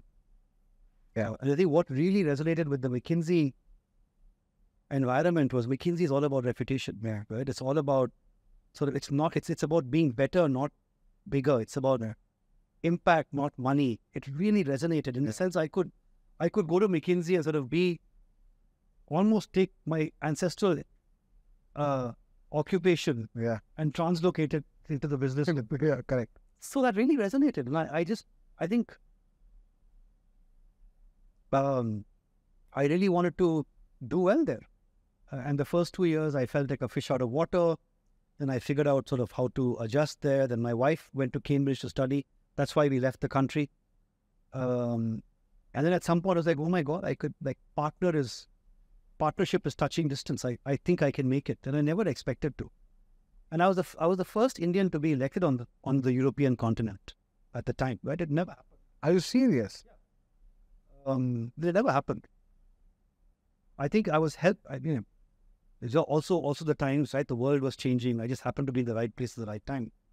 But Hemant Ahluwalia was much after you, or Hemant moved to Belgium when I was there. And he's obviously a superstar, right? who is? I've never met him. I've never superstar. I just heard about him. Love him to bits. But yeah, so sort of got to partner, and then I just had the most. I think I just a breakdown. I'm like, okay, now I made partner. Now what, right? And you know the McKinsey system. Every 6 months feedback, and this is what they tell you what you have to do to get there. And suddenly you make partner. They're like, okay, welcome.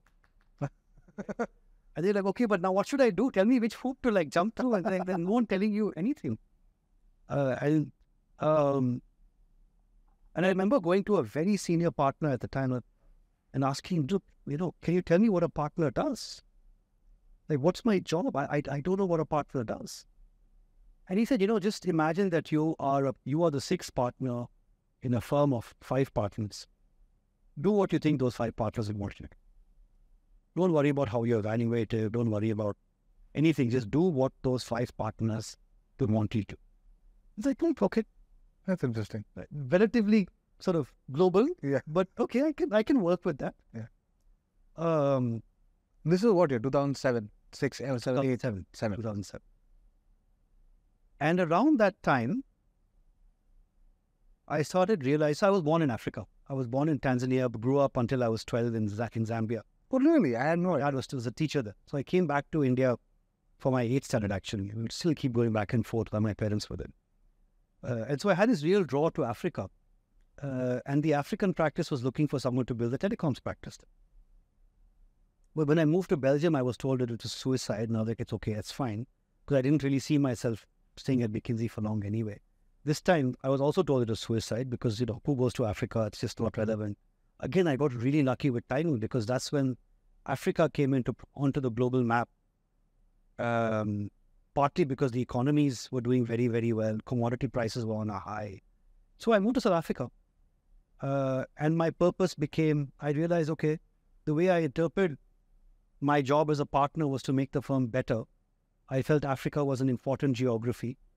So I led the telecoms practice. That was before mobile penetration was 100%. And I felt that was a good thing for the world to have more mobile phones. So I said, okay, I am going to My role is going to be helping McKinsey help African operators get to 100% penetration and to build a practice here. That has made me really happy. It's an amazingly sharp problem statement, by the way.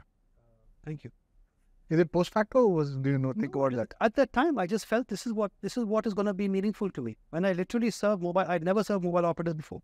Wow. So I learned the system, served mobile operators for the next 5 years, and then had this crisis again before, and I had not made senior partner yet, but they called it director in those days. I was like, this feels meaningless. It feels meaningless because I'm just giving advice to people who Not doing it myself. people. I don't feel it's going anywhere. At that point, another senior partner who I dearly love, he said, listen, shut up. You're going to make director. At that point, your degrees of freedom will be much larger. Make director and quit then, but not before that. So I shut up. I was lucky, kind of got elected. And then I said, okay, I'm moving. And I said, now if I'm going to stay in the firm, I want to be part of actually shaping a country, McKinsey in a country. I want to build the office, lead the building of an office that is the model McKinsey office. People values, client values, great activity, all of that. And the firm will be looking for someone to build the Philippines practice to accelerate that. So I moved to the Philippines and we loved Manila. Yeah, we absolutely loved it for the first 3 years. It was absolutely fine. And then I ran into my health issue. Was it just a lot of travel? What happened there? So in hindsight, I think it was a combination of a lot of travel combined with just a lack of purpose. So the travel, I think, in Southeast Asia, if you're vegetarian and you're traveling, you eat pasta most of the time. If the diet is bad, and 2 red-eye flights a week. So I think that the lifestyle is eating health. But I also think at some point, and this is what I started realizing, that I almost drew more pleasure out of figuring out how to use the conference rooms in the office optimally than I did out of advising clients. So I was like, I think I like doing stuff. And I think I'm just frustrated with having to tell people what I think they should do. Yeah. And then I hit the 20-year mark and, I was 42.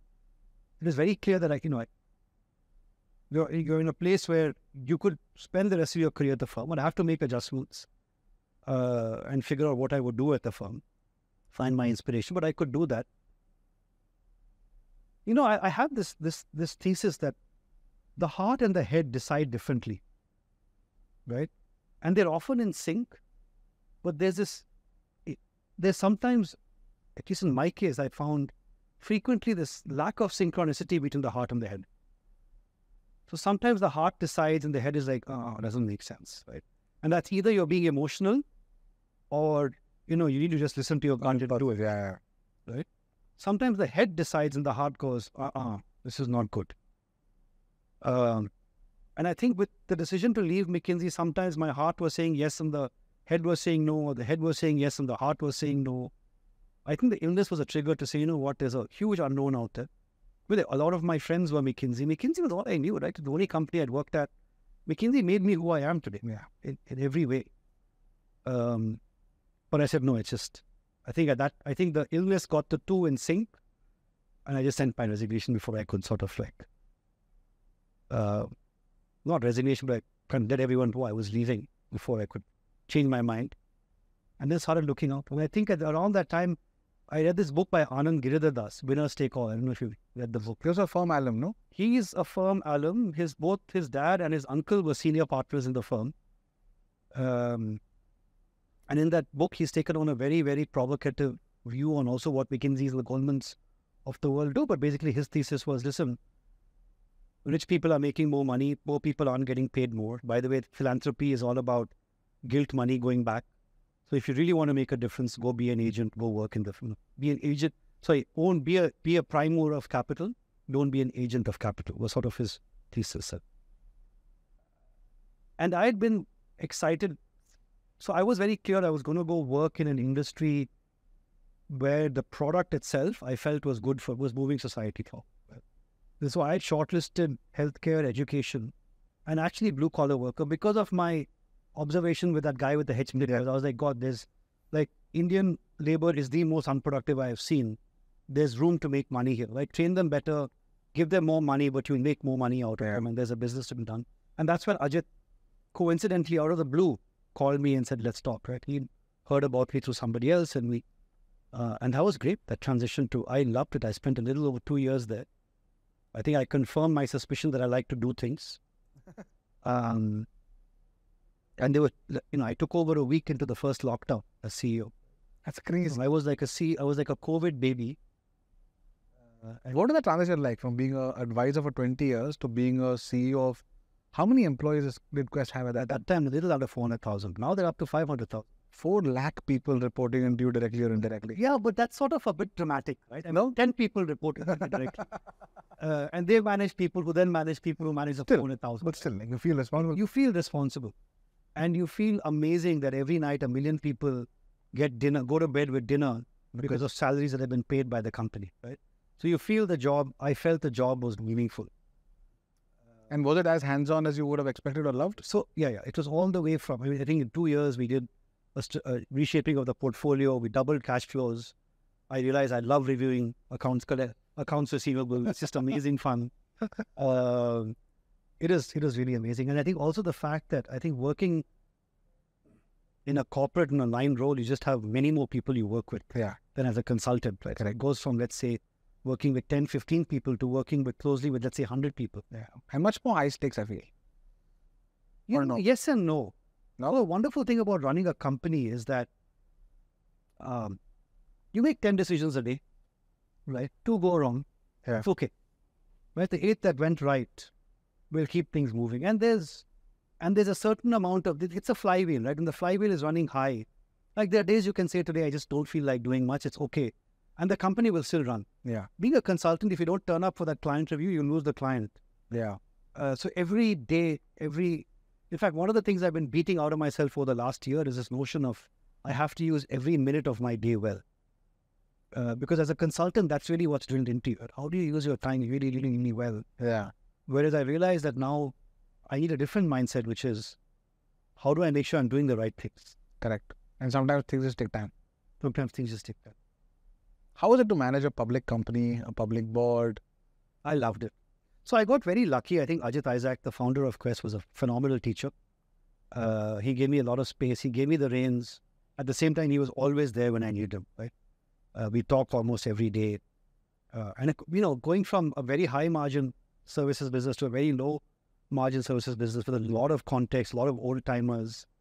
And I was very grateful for him. It was a great teacher. The board was very, very supportive. Great team. I'm not one of those people who believes you come in and fire half the team. You actually work with most of the people who are already there. You inherited the team and you kept them, which is very counter to a lot of large company CEOs don't do that usually because there are trust issues. There are a lot of those reportees would have been vying for the job, I'm assuming.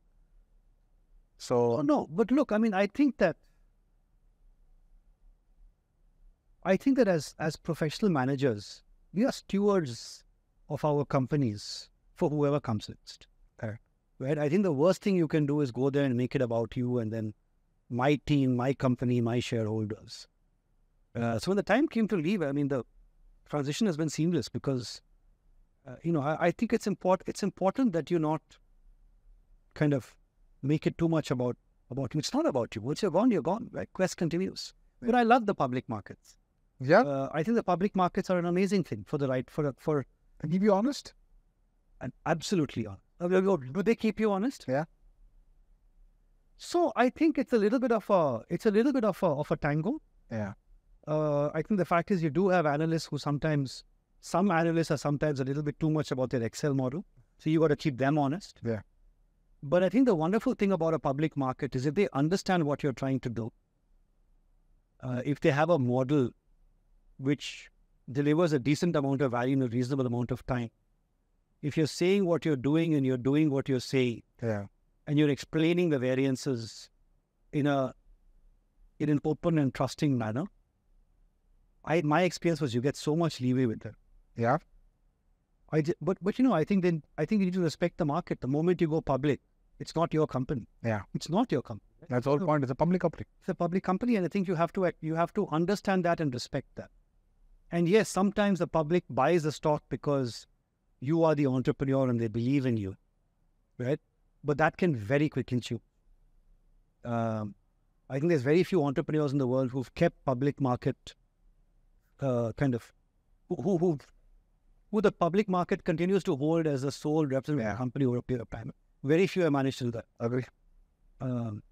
Because at some point they also want predictability and they want a lot of things which go against the grain of entrepreneurism. Right? So I always tell when startups come to me saying you want to IPO, I ask them, are you ready? Are you ready to create stability, to create a 3-year, 4-year direction and to execute against it? Or are you going to pivot the next time someone comes and offers you a big check? In which case you're not going to build trust with the markets and you're not going to get the valuation you want. No, I agree. Sahil Dalal at Advent, I don't know whether you know him. He's like, what is this IPO board in your office and all that? Don't IPO. Just keep the company private. Reap the rewards, keep your shareholders happy. It's too much pain. And then, of course, there is the whole romantic idea of an IPO, which is just beautiful, right? Because you want, it's a watershed moment for your company to be owned by the Indian public. But I think running large-scale public company also is a skill where you have to balance long-term vision with quarterly performance, right? Which kind of shapes your price. Price shapes compensation plus dividends plus so much more. So I think it's a very exciting. True, but at the same time, Shantanu. You could call me Shantanu. I'd say I would try to practice. I've never heard that pronunciation. Shantanu. Really? It's like Moraje. There's no. You get from S to U as fast as possible. Shantanu. At the same time, I think that the difficulty in going from private to public is that the time frame changes. Right? I think part of the peculiarity of the private markets in the last 3 years has been employees want ESOPs vested monthly and sort of cashed out quarterly, right? The reality of stock is it's meant to be held for 3 to 5 years. Yeah. And I think in a public market, sure, you had a bad quarter. Go and tell the market you had a bad quarter. Yeah. They understand everybody has bad quarters, right? Maybe this, what? Maybe right now your stock is in the toilet. Maybe it should be in the toilet right now, and that's okay. You just keep doing what you're doing with the right purpose. Yeah. Right? It'll fix itself. But the worst thing you can do in building a business is to constantly keep your eye on valuation. Because I think it's like cocaine. It just, I don't know, I've seen it mess with, valuation just messes with people's heads and makes them believe things about themselves that just aren't true. But your valuation is a result of hard work plus a lot of luck plus somebody else's view of what you're doing. Correct. Based on a very small aperture into who you are, right? Yeah. You're right. I think revenue multiples is a very dangerous place to go down, right? Public markets is fine because you're trading the business and you're trading it with a view of appreciation of stock plus dividend, right? In private markets, there's no dividend. Or rarely there is. There is only an exit situation. Someone, I think it was Sam Altman, or I forget who, but someone said this, that a 10 times revenue multiple basically means that over the next 10 years, I'm going to give you 100% of my revenues every single year. Okay? And I'm not, even in inflation, not adjusted situation. And then we break even. That makes no sense. How can a company ever do that? So that's the bar of valuation, which sometimes a lot of people put on investments or on assets. And I think valuation also, it's a good metric to look at once in a while because it is genuinely the value of created from today. For me, for example, Bombay Shaving Company's valuation today was 0 in 2016.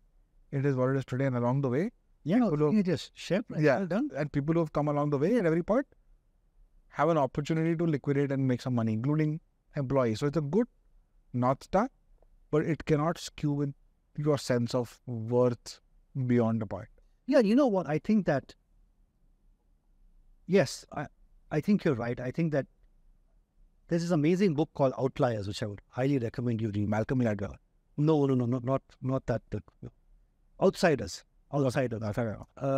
Which is about a few companies, most of which I never heard about, but companies that have created disproportionate wealth in public markets. Okay. And it's all about how, number one, they focused, my key learnings, one, focus on cash flow, right? Deliver cash. Yeah. Because at the end of the day, if you're doing that, you're doing something right. Correct. Number two, deliver returns on equity. Not today, tomorrow, but over 3-4 years, you've got to show you're going in the right direction. And number three, trade on your valuation. So the people who've delivered the best have known when their stock is overvalued and sold, right? They've known when their stock is undervalued and they've held. But they've kept their heads on their shoulders about where their valuation is today versus what is realistic.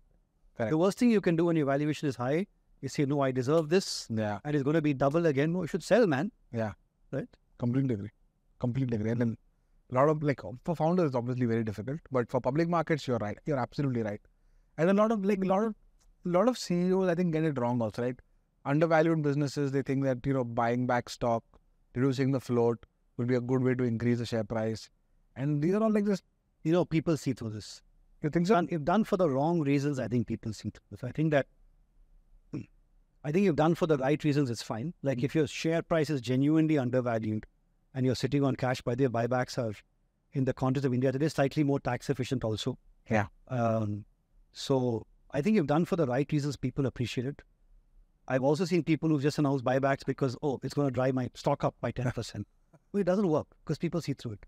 And I think the thing I've understood... Do you think stock corrects quickly? Yeah.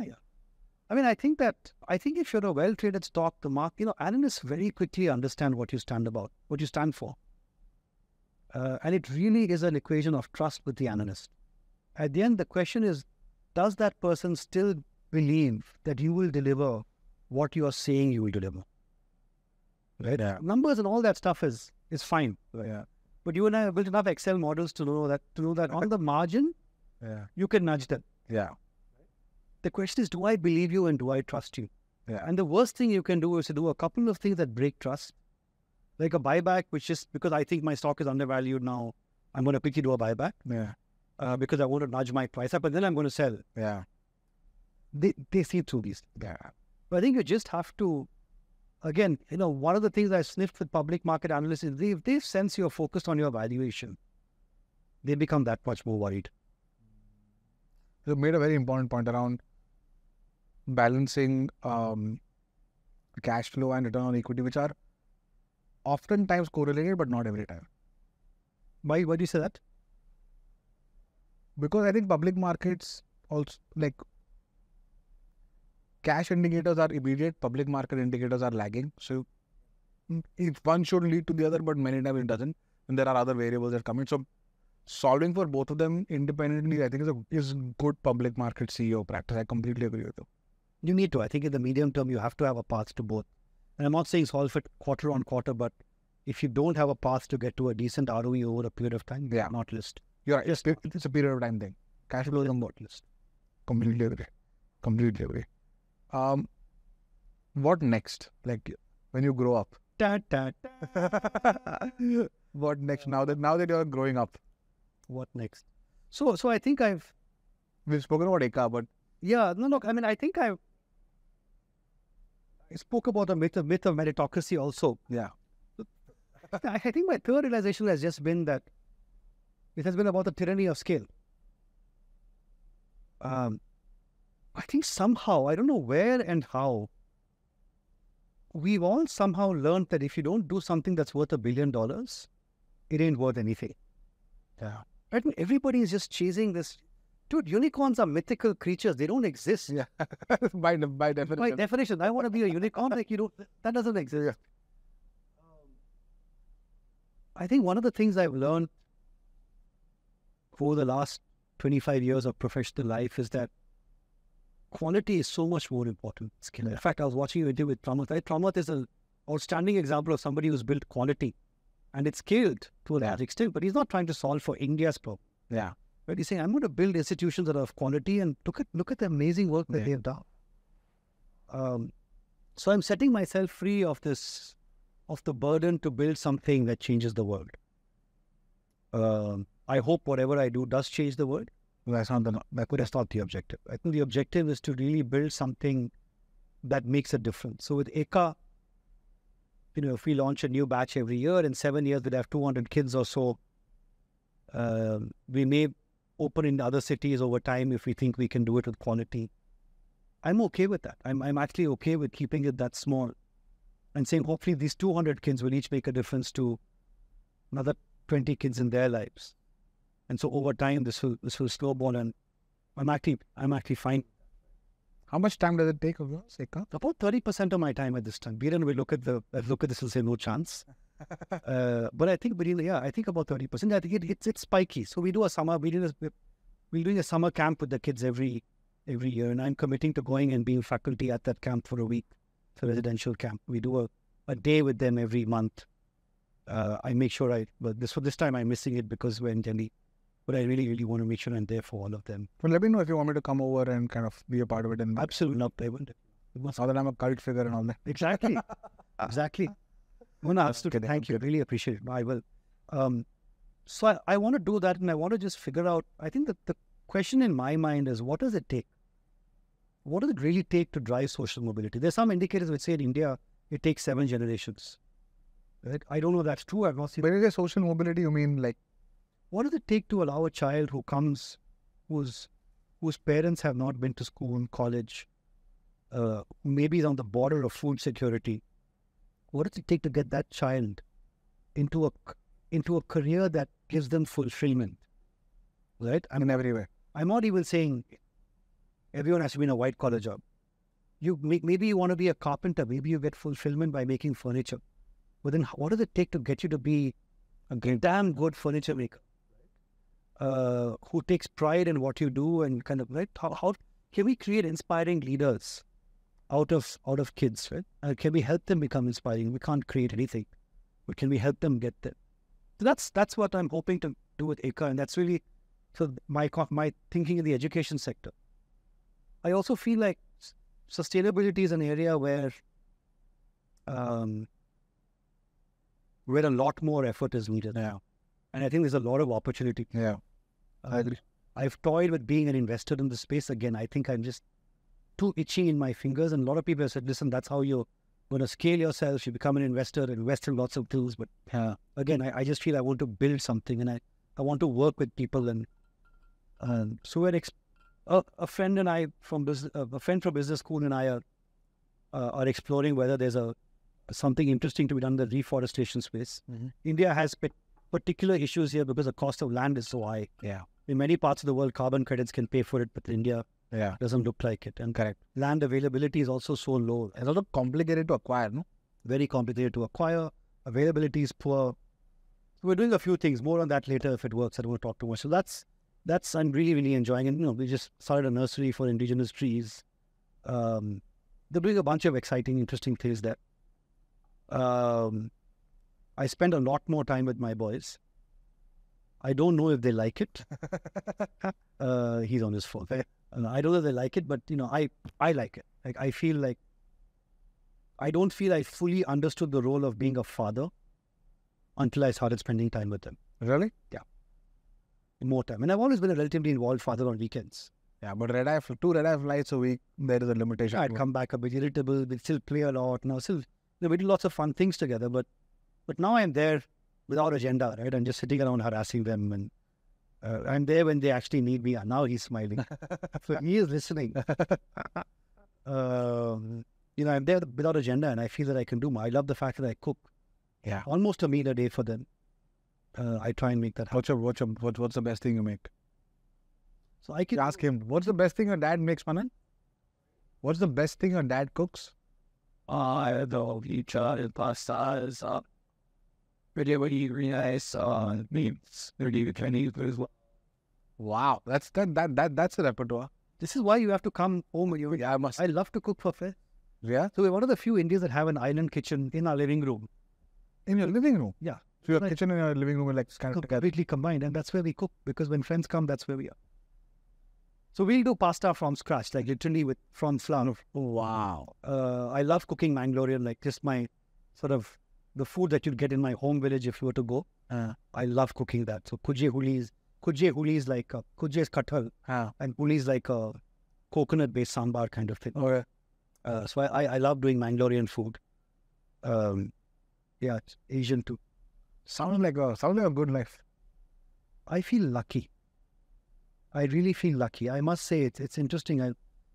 I've been through periods in my life where I felt extraordinarily unlucky. I've Like been what? through periods where I felt like a complete loser. On the health issue, Oh, when I turned 40, I was just unhappy with life. I mean, look at all these people who are out there, 40 rock stars, CEOs, 40 under 40, 30 under 30, 20 under 20, 5 under 5. Right? Like, on none of these things, like, what a waste. So turning 40 was tough for me. I just felt like I'd under-accomplished. really? Yeah. As a senior partner at McKinsey. Yeah.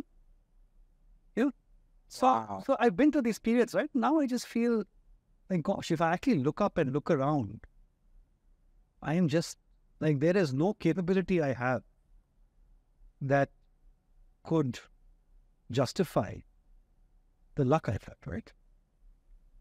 Just lucky. I actually think everyone in this room is extraordinarily lucky, whether we choose to see it or not.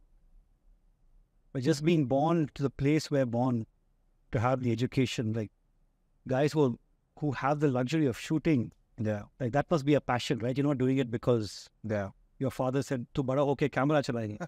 You're doing it because you want to. Yeah. That's a privilege and so much luck. Yeah. I agree completely.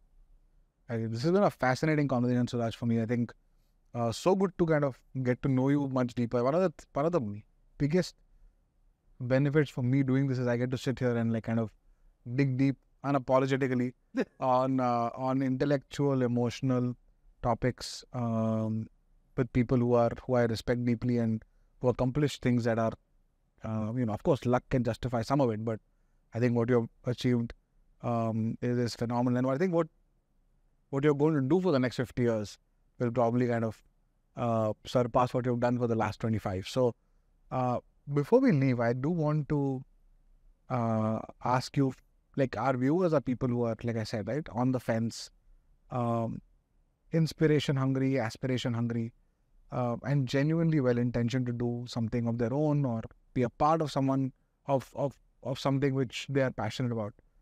Very words of, kind of encouragement, advice, caution, wisdom, whatever.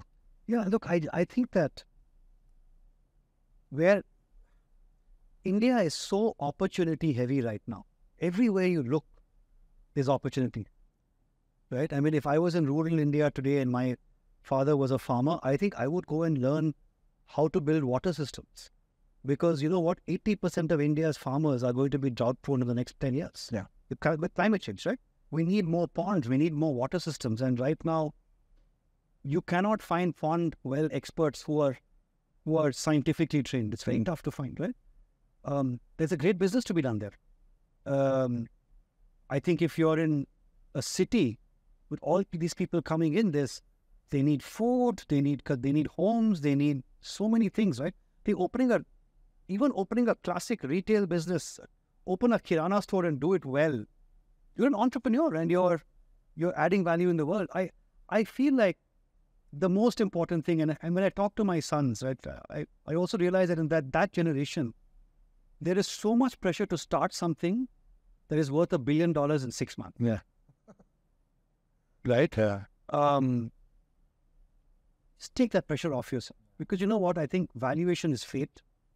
What you can do is just build the best damn business that you can build. So if you're opening a kirana store, be nice to your customers, make sure you stock what they want, home deliver stuff that's important to them, your business will grow. Valuation will look after itself, right? I think it's really important to understand why you're doing what you're doing, what your business is really meant to do, what really is the purpose of your business, and do that well. And everything else will look after it. Awesome. Suraj Moraje, it has been such a pleasure to talk to you. I think thank you so much for your time. And, I would love to be a part of things that you do. I know that we talk about it on and off, but whether it's Eka or whether it's kind of the work you're doing on reforestation or whatever else you pick up, I have realized that, in fact, contrary to what we spoke before, I think one of the COVID realizations is while life may be long and we might live 100 years, it is also unpredictably short because it can get cut short and in a moment, right? So maximize opportunities to work with people on things that, kind of turn you on and give you joy. And I'm going to actively kind of do that. I think BarberShop is genuinely something I enjoy doing. I've convinced my CEO that it seems to have some ROI on marketing. I think it kind of gives me the freedom to do this, but it genuinely is something that I actively will seek and solicit a lot more. So I think we should work together, and that's why I kind of got involved with Olympic Gold Quest and with a lot of the other things with McKinsey again and so on. So we should work together, and I would love to kind of be a part of whatever it is that you do. I think it'll be awesome. Thank you, Shantanu. I really, really enjoyed this conversation. Yeah, Thanks for having me. Were the notes helpful?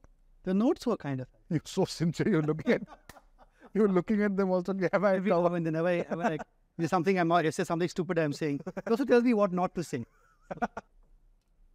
Thanks, Tun.